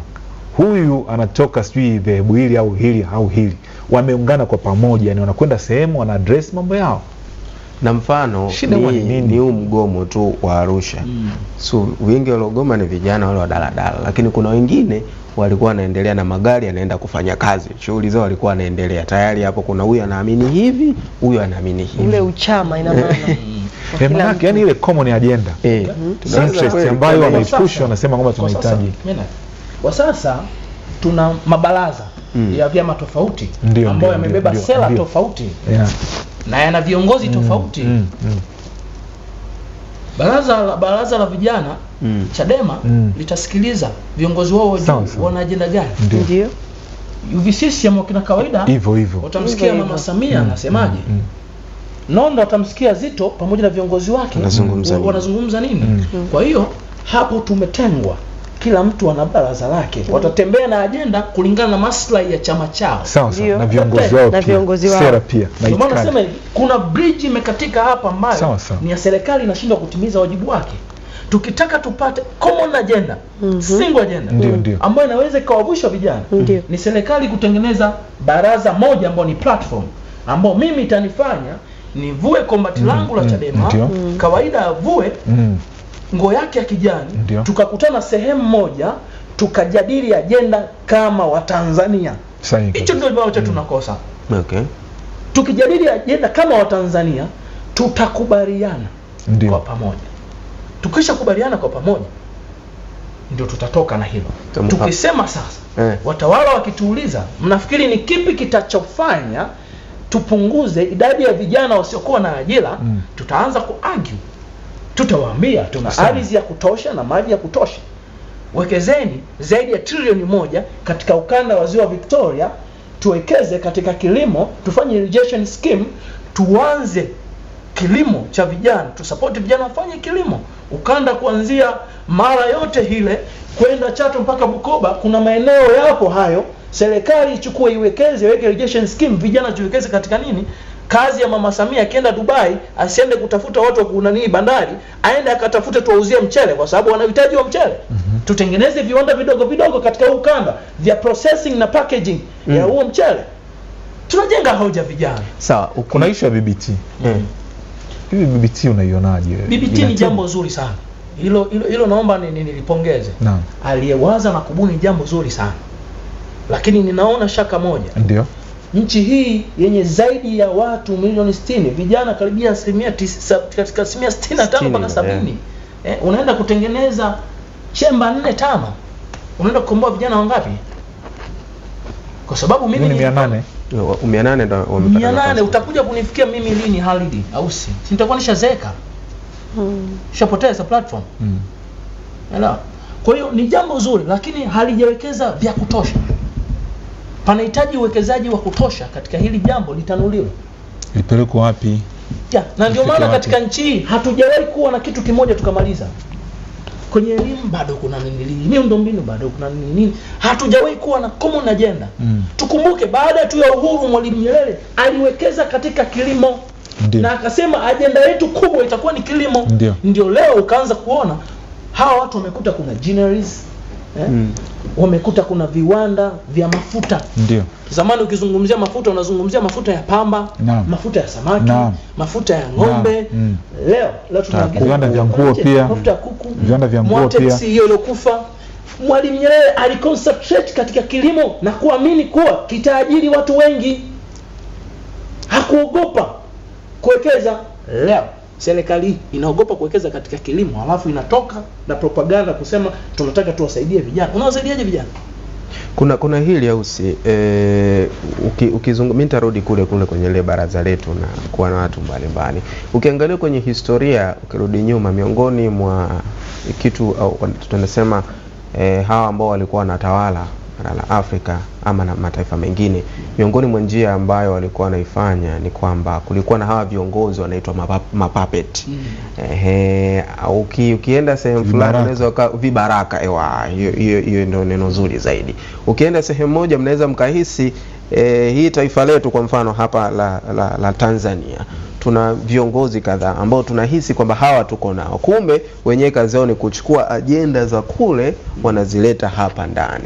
Hauoni na hii pia inaweza ikasababisha hili baraza letu kubwa likagawanyika, kwa sababu tunajua kuna watu sasa hivi wanaenda kutokana na ilani za vyama vyao. Hauoni kwamba tukiwekwa hata hii pamoja, tukakaa pamoja, mimi Bernard, wewe, wote tuna vyama vyetu hapa. Mimi hakuna nafasi ya kiongozi wangu kutoka sehemu fulani anaambia Abdallah uko hapo, lakini kumbuka kwamba kuna 1 2 3, hakikisha hiki kinapenya. Na kwenye historia hili jambo likasababisha mataifa mengi sana yakaporomoka. Hata Urusi miongoni mwa vitu hivi viliwakuta, ile USSR ikavunjika kutokana na changamoto kama hiyo. Hilo naweza kukubaliana na wewe. Unapotengeneza platform ya vijana, nafikiri hata hiyo ndio hofu ya serikali kutokutengeneza hili jambo. Lakini mimi nafikiria hofu kama hizo ni zitakuja kwa watawala ambao wanafikiria kawaida. If you go extra miles, ili utatue changamoto za vijana, ni lazima upokee challenges zao. Hilo tukitengeneza tunaamini kabisa hata kesho serikali ikiamua kutengeneza hii platform ya vijana, tunajua CCM watapandikiza watu wao, sawa, Chadema watapandikiza watu wao, ACT watapandikiza watu wao, lakini tunajua mmesha tutengenezea muundo. Acha vijana wapambane sasa na hilo changamoto. Hii changamoto wanaweza tukapambana nayo vipi? Tunaweza tukapambana nayo kwa sababu tutakuwa na hilo baraza. Sasa hivi tunaanza kufanya kama uganga wa kienyeji, tunapiga ramli. Okay, kwa sababu akipo tukisha liwekea hapo najua itakuwepo. Okay. Kwa haraka najua itakuwepo. Lakini tukisha kuwa nalo ndio litatupa mwanga. Kwa sababu hapo na unaenda kuwapa vijana majukumu ya kupambana juu ya hilo. Okay. Kwa sababu mwisho wa siku tutakuja siku moja tutakaa hapa tutajadili tena muundo wa hilo baraza. Tutaanza kujadili upuppet wa watu ndani ya hilo baraza na kukwamisha ajenda za msingi. Hivi au si ukiangalia viongozi vijana walioleta mabadiliko makubwa sana ulimwenguni. Wengi walileta mabadiliko wakiwa vijana kabisa. Sitaki kutajia lakini wapo wengi. Nakumbuka hata kina Che Guevara walivyokuwa kipindi kile, walikuwa na Mwalimu Nyerere, kina hata Muammar Gaddafi, kina Dr. Museveni, hao walikuwa kina Paul Kagame, walikuwa vijana kabisa. Sankara walikuwa wadogo, wengi tu. Hata kina Marcus Garvey, kina Malcolm X, wengi walikuwa vijana wadogo. Walikuwa majasiri sana na walikuwa hodari sana. Hivi ukipima kizazi cha kipindi kile na cha sasa, unaona huo hodari na ujasiri bado upo? Hivi mnafikiri mnashaka na mimi juu ya ujasiri wangu? Wewe sina shaka na wewe. Basi sasa twende kwa wengine, twende kwa wengine. Vijana wengi wa nchi. Manake house kwenye mia mkiwepo. Wewe ni jasiri by nature. Nakubali kabisa kwa sababu tumeshakutana kwenye platforms nyingi sana.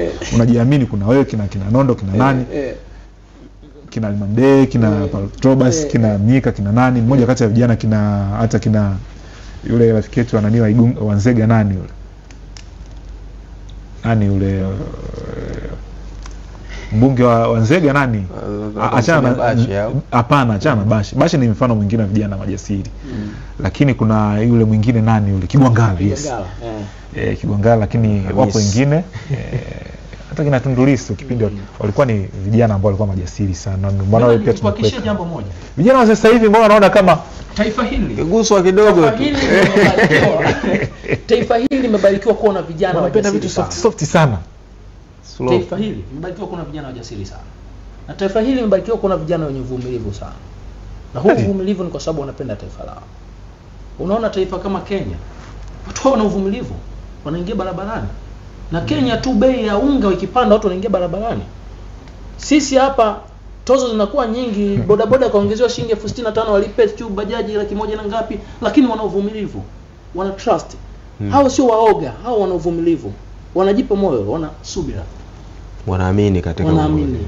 Na mimi nitaka nikwambie vijana wajasiri ndani ya nchi wako upinzani, kwa sababu there's nothing to gain katika upinzani. Hakuna tunachokipata. Mimi na zaidi tangia nikiwa na miaka 22 niko ndani ya upinzani. Nilishapata ahadi nyingi na vijana wengi wa upinzani walishapata ahadi nyingi za kwenda CCM na kushawishiwa na fedha. Lakini tumebaki. Na sababu ya kubaki ni kutetea hii taifa. Na hicho ndicho kiwango cha uvumilivu ambapo Watanzania wanatakiwa wajue. Na moja kati ya vitu ambavyo watu wanatakiwa wajivunie ni kuwepo kwa vijana wa upinzani ambao wameshinda tamaa zao kwa ajili kutetea watu. Kwa sababu hao vijana ambao wanaona upinzani siku wakikaa kimya kuna ajenda nyingi za ovyo zitapita. Ndani ya serikali kuna watu waovu wengi na wema wachache, na hatuwezi kuwapima kwa sura zao. Lazima tuwapime kwa matendo yao. Kwa kuangalia, lazima tuende tuangalie karatasi huyu ambaye anaipitisha ina nini. Nani wa kutoa hii karatasi na kuangalia ina nini?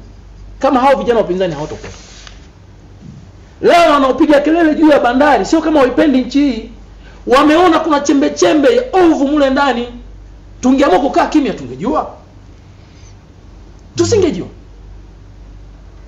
Na ndio mwambie tuna vijana wengi wa CCM ni ndugu zetu, rafiki zetu ambao pia wakifika tukwambia, Halidi mtu wangu, huo mkataba hauko sawa. Yeye anaogopa kusema kwa sababu afukuzwe chama. Lakini kuna hili ya usi. Yaani watu wengi wanasiasa. Ukimweka wakati fulani kabla akiwa anahitaji jambo lake fulani ama akiwa anahitaji uongozi, tutakubaliana hapa. Anakuwa mwenye sera nzuri sana. Anakuwa ni mtamu wa maneno. Unasema kiongozi sasa ndo ausi, nikimweka pale hii nchi itaneemeka na nini. Lakini akiingia na yeye utasema bora yule aliyetoka. Huyu aliyekuja sasa hivi anabadilika moja kwa moja. Na katika kuongeza hilo, kuna baadhi ya vijana ambao walikuwa watendaji ndani ya chama kama unavyosema walikuwa majasiri sana kwenye vyama vya upinzani. Lakini kwa namna yoyote ile wakaingia ndani ya chama tawala, si ndio? Hilo ni jina sahihi, chama tawala wakaingia mle na wakapewa madaraka. Je, wanavyo perform ni sawa na walivyokuwa wanahitaji kule? Kwa sababu jasiri ni jasiri tu. Kwa mfano Ausi ulivyo hivi. Serikali ikasema kwamba imekuamini Ausi si ni mpinzani ni jasiri. Hebu tumpe wizara ya vijana. Ndio unakuta pale zile mbinu alizokuwa nazo ndani ya Chadema au TLP au ACT alivyokuwa anapambana, anaongea, anafanya hivi. Tuone huku atatimiza. Je, wamefanya hivyo? Kuja Ausi kapiga naye dola kadhaa. Ausi ndio alikuwa anatuambia hivi huyu. Manaka hapo vijana wengi sitaki kutajia lakini wapo wengi tu. Na mimi nitataja kuna baadhi ambao watu ninaoadmire ndani ya system ambao wanafanya kazi. Mmoja ni kuhakikishia maslahi binafsi kwa kila mwanadamu lazima yawepo. Sahihi. Hilo tusidanganyane. Sahihi. Kila mtu ana ubinafsi wake. Ndio. Na binadamu alivyozaliwa alitengenezewa pia hicho. Concentration yetu ni maslahi kundi kama taifa. Ndio. Kitu ambacho kinamshape mtu ni mfumo. Katiba, sheria za nchi. Sababu ya sisi kupiga kelele tupate katiba nzuri na sheria nzuri ni kwa sababu tunataka tunapofanya selection ya mtu kukaa pale katika sehemu fulani ni lazima hao wamechujwa. Nisimchukue tu dada kwa sababu ni mrembo, nimempenda alafu na mamlaka nitampa kama mrembo sana napokuwa wilaya. Sijachuja kuangalia uwezo wake, anaweza kuderiva nini kwa wananchi. Ndio. Tunahitaji katiba nzuri, sheria nzuri ya kuweza. Ili sasa wakinipima hata hao Chama cha Mapinduzi mimi wasinipime kwa sababu ninapiga kelele hapa na wakosoa. Wanipime kwa sababu wanajua huyu Ausi anaweza kuderiva. Sawa. Kwa wananchi. Ndio. Mfumo tulionao ni mfumo ambao Chama cha Mapinduzi na serikali yake ikikuona unapiga kelele sana, namna ya kukunyamazisha inakupa kacheo. Pasipo kupima uwezo wako wa kuderiva kwa wananchi. Kumbe unaweza ukawa unapiga tu kelele na huna uwezo wa unaweza kuwa una uwezo wa kukosoa. Sio kusaidia watu. Na uwezo wa kukosoa haumaanishi unaweza kuderiva. Of course hiyo nakuunga mkono ndio. Japokuwa kuna vijana wengi ambao wametoka upinzani na wamepewa nafasi wana uwezo wa kuderiva. Sawa. Wamederiva. Sawa. Na brother yangu Kafulila amederiva. Ndio. Leo ni afisa wa PPP. Kafulila, yes. Ni kati ya watu ambao ni mfano mzuri sana. Yes. Akijenga hoja unamwona anajenga hoja kwa report. Na kuunga mkono pia. Lakini kuna vijana ambao wamewateka huko upinzani wamepeleka kumbe wamebeba mabomu tu. Ambao wanatusumbua pia. Tukawakosoa leo wanasema huyu alikuwa mwenzenu. Nakwambia sasa issue sio mwenzetu. Issue tengenezeni mfumo hata mkichukua wenzetu. Mwachukue wenye akili ya kuderiva kwa wananchi. Na wakaderive perform. Sawa. Tunawapa leo tunapambana na baraza, tutengeneze baraza la vijana, aliyepewa baraza hili la kusimamia. Naye ni waziri ametoka Burudani ile ametoka upinzani. Ikiwa upinzani alikuwa anapigia kelele. Patrobas Katambe alikuwa anapigia kelele juu ya swala zima la uwepo wa platform ya vijana.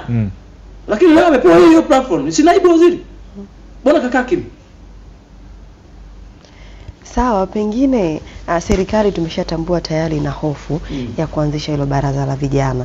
Alafu huku kuna vijana wenye ideology tofauti tofauti, wenye imani tofauti tofauti. Tuanzie wapi sasa kwa ajili ya kwenda kuipa ile challenge serikali ili pengine tuipe pressure? Mimi nafikiri tumeshaanza na sisi tunaliendeleza. Tutawapigia kelele kwa gharama zozote.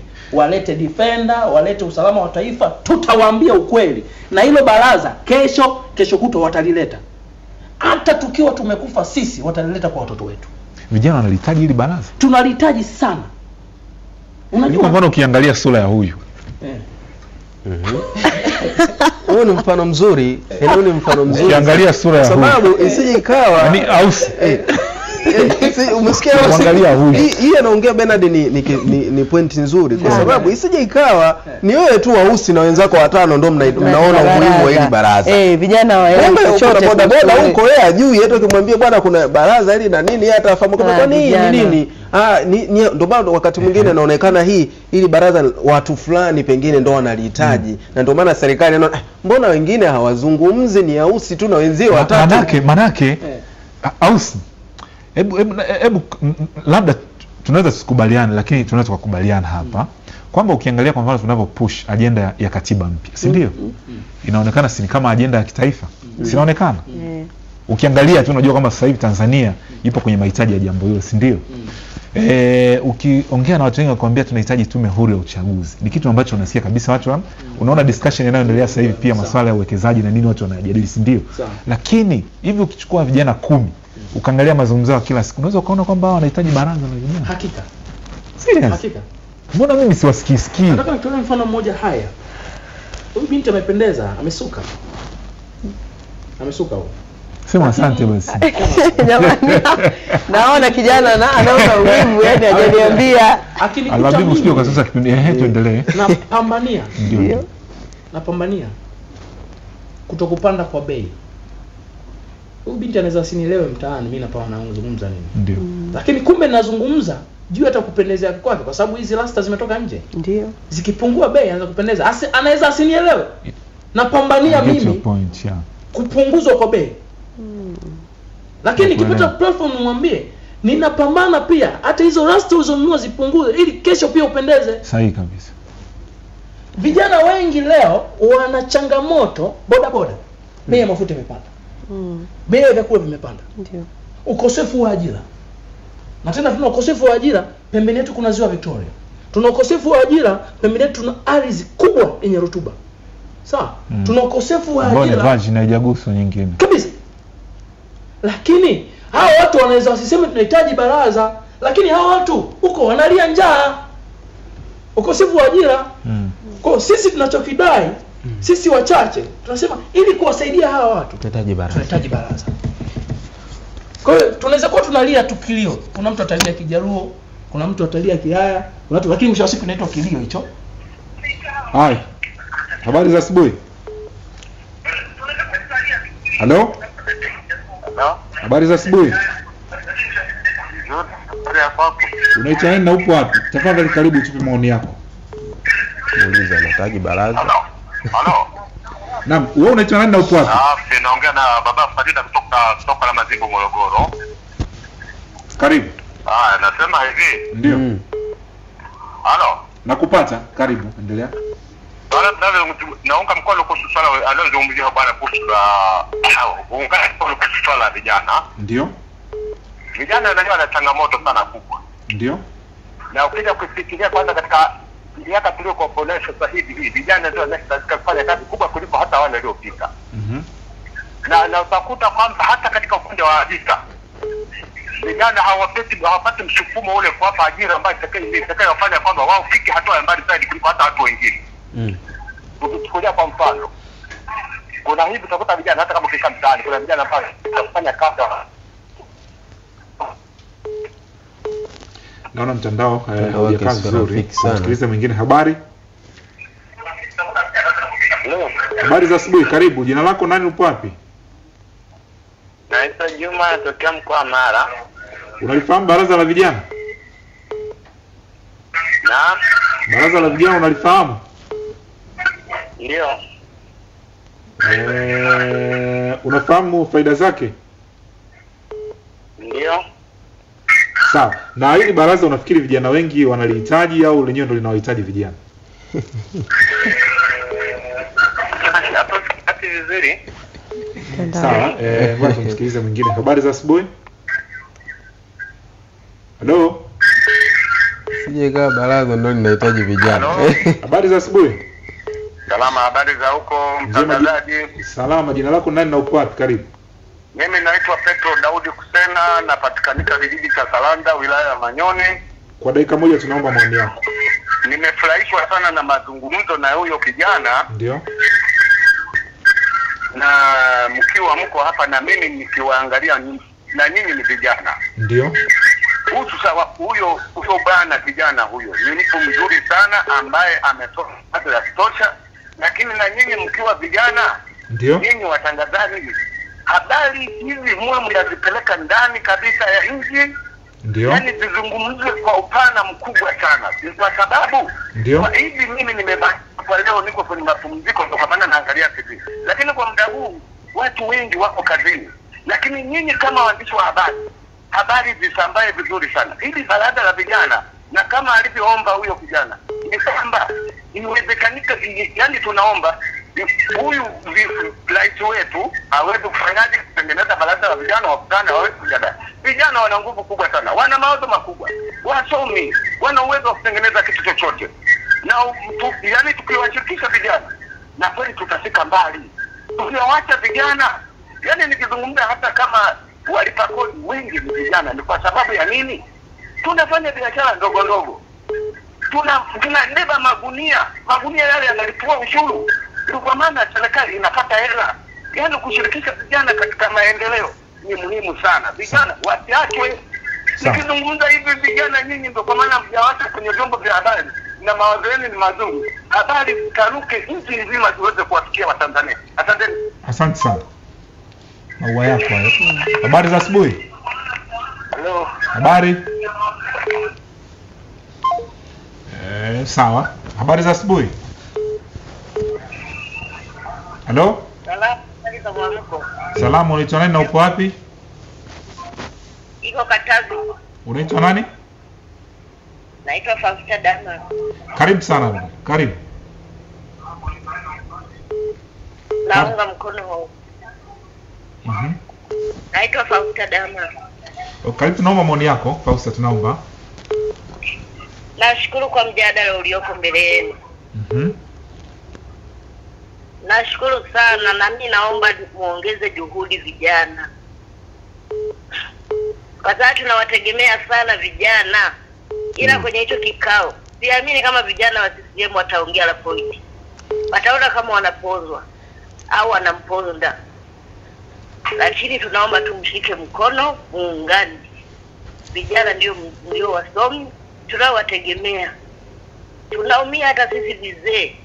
Vijana wetu tutawaacha njia gani? Isipokuwa mtakuwa na mashaka na sisi tutakamatwa. Tunaumia vibaya sana. Tunawaombea mshikamani. Ni yangu machache haya. Amin. Asante sana. Asante sana mama. Nashukuru sana mama kutoka Katavi. Sasa simu nikizipokea hapa hazitaisha. Nishakula dakika moja. Nishakula dakika moja. Sasa hizi zilizobaki tumpe Alidi aweze kuhitimisha. Sawa. Alidi tunaenda dakika 35 lakini tukupe tu hitimishe. Karibu sana. Asante. Nafikiria mwaka 1961 baada ya uhuru, Mwalimu Julius Kambarage Nyerere wakati anazungumza na wanajeshi pamoja na watumishi wa umma. Ndio. Alizungumza hotuba ndogo fupi sana. Natamani ili nizungumze watawala wote wasikie. Karibu. Kile kihotuba kidogo kilikuwa kinaitwa moyo kabla ya silaha. Naam. Moyo kabla ya silaha. Nimesoma pia hiyo. Mwalimu Nyerere alizungumza mfano kwa ndio. Alikuwa anaelezea namna gani nchi hii ilivyo na rasilimali nyingi. Namna gani nchi hii ilivyobarikiwa. Akasema akiwaangalia Watanzania anaona Watanzania ambao bado hawajapata elimu ya kutosha juu ya rasilimali zao. Lakini hawa Watanzania pia bado hawana unyonge wa hali ya juu. Akawaambia nyinyi ndio wasomi. Na mkizingatia na nyinyi wengine mmebeba bunduki. Mkiamua kutumia elimu zenu kuangamiza hawa hawatobaki. Tumieni moyo kabla ya silaha. Sawa sawa. Hii serikali ya Chama cha Mapinduzi na watawala wote waache kutumia silaha. Watumie mioyo yao ili waweze kukomboa taifa hili. Ili taifa hili linahitaji mioyo yao. Kwa kadri wananchi walivyowaamini na kuwavumilia, ndivyo na wao wajitathmini, waone wananchi wanahitaji maendeleo ya dhati. Wathamini utu na heshima za watu. Taifa hili kama siku vijana wakija kusimama imara, watapata challenge nyingi sana. Vijana ndani ya nchi ni wengi. Mimi nimaliza chuo kikuu mwaka 2015. Tangia nimaliza chuo kikuu mpaka leo sijawahi kupata ajira. Mimi ni mwalimu. Tuna walimu wengi ambao wako barabarani hawana ajira. Sio wajinga, wasione sio wajinga. Na pengine sio kwa sababu hatuna alternative ya kufanya. Ni kwa sababu tunasubiria, tunawapa utulivu wao na uvumilivu wao nje ya vyama vyetu vya siasa. Watengeneze mazingira. Issue ya kutengeneza baraza la vijana kama hili, kwanza linatupa platform ya sisi kupumua machungu yetu. Pili, tutajadiliana fursa mbalimbali. Mimi nilibahatika nikawa nimefanya kazi kama mratibu wa Red Cross mkoa wa Kigoma. Nilikuwa nasimamia makambi ya wakimbizi kupitia Red Cross. Nimefanya kazi na FRC, nimefanya kazi na UN. Sawa?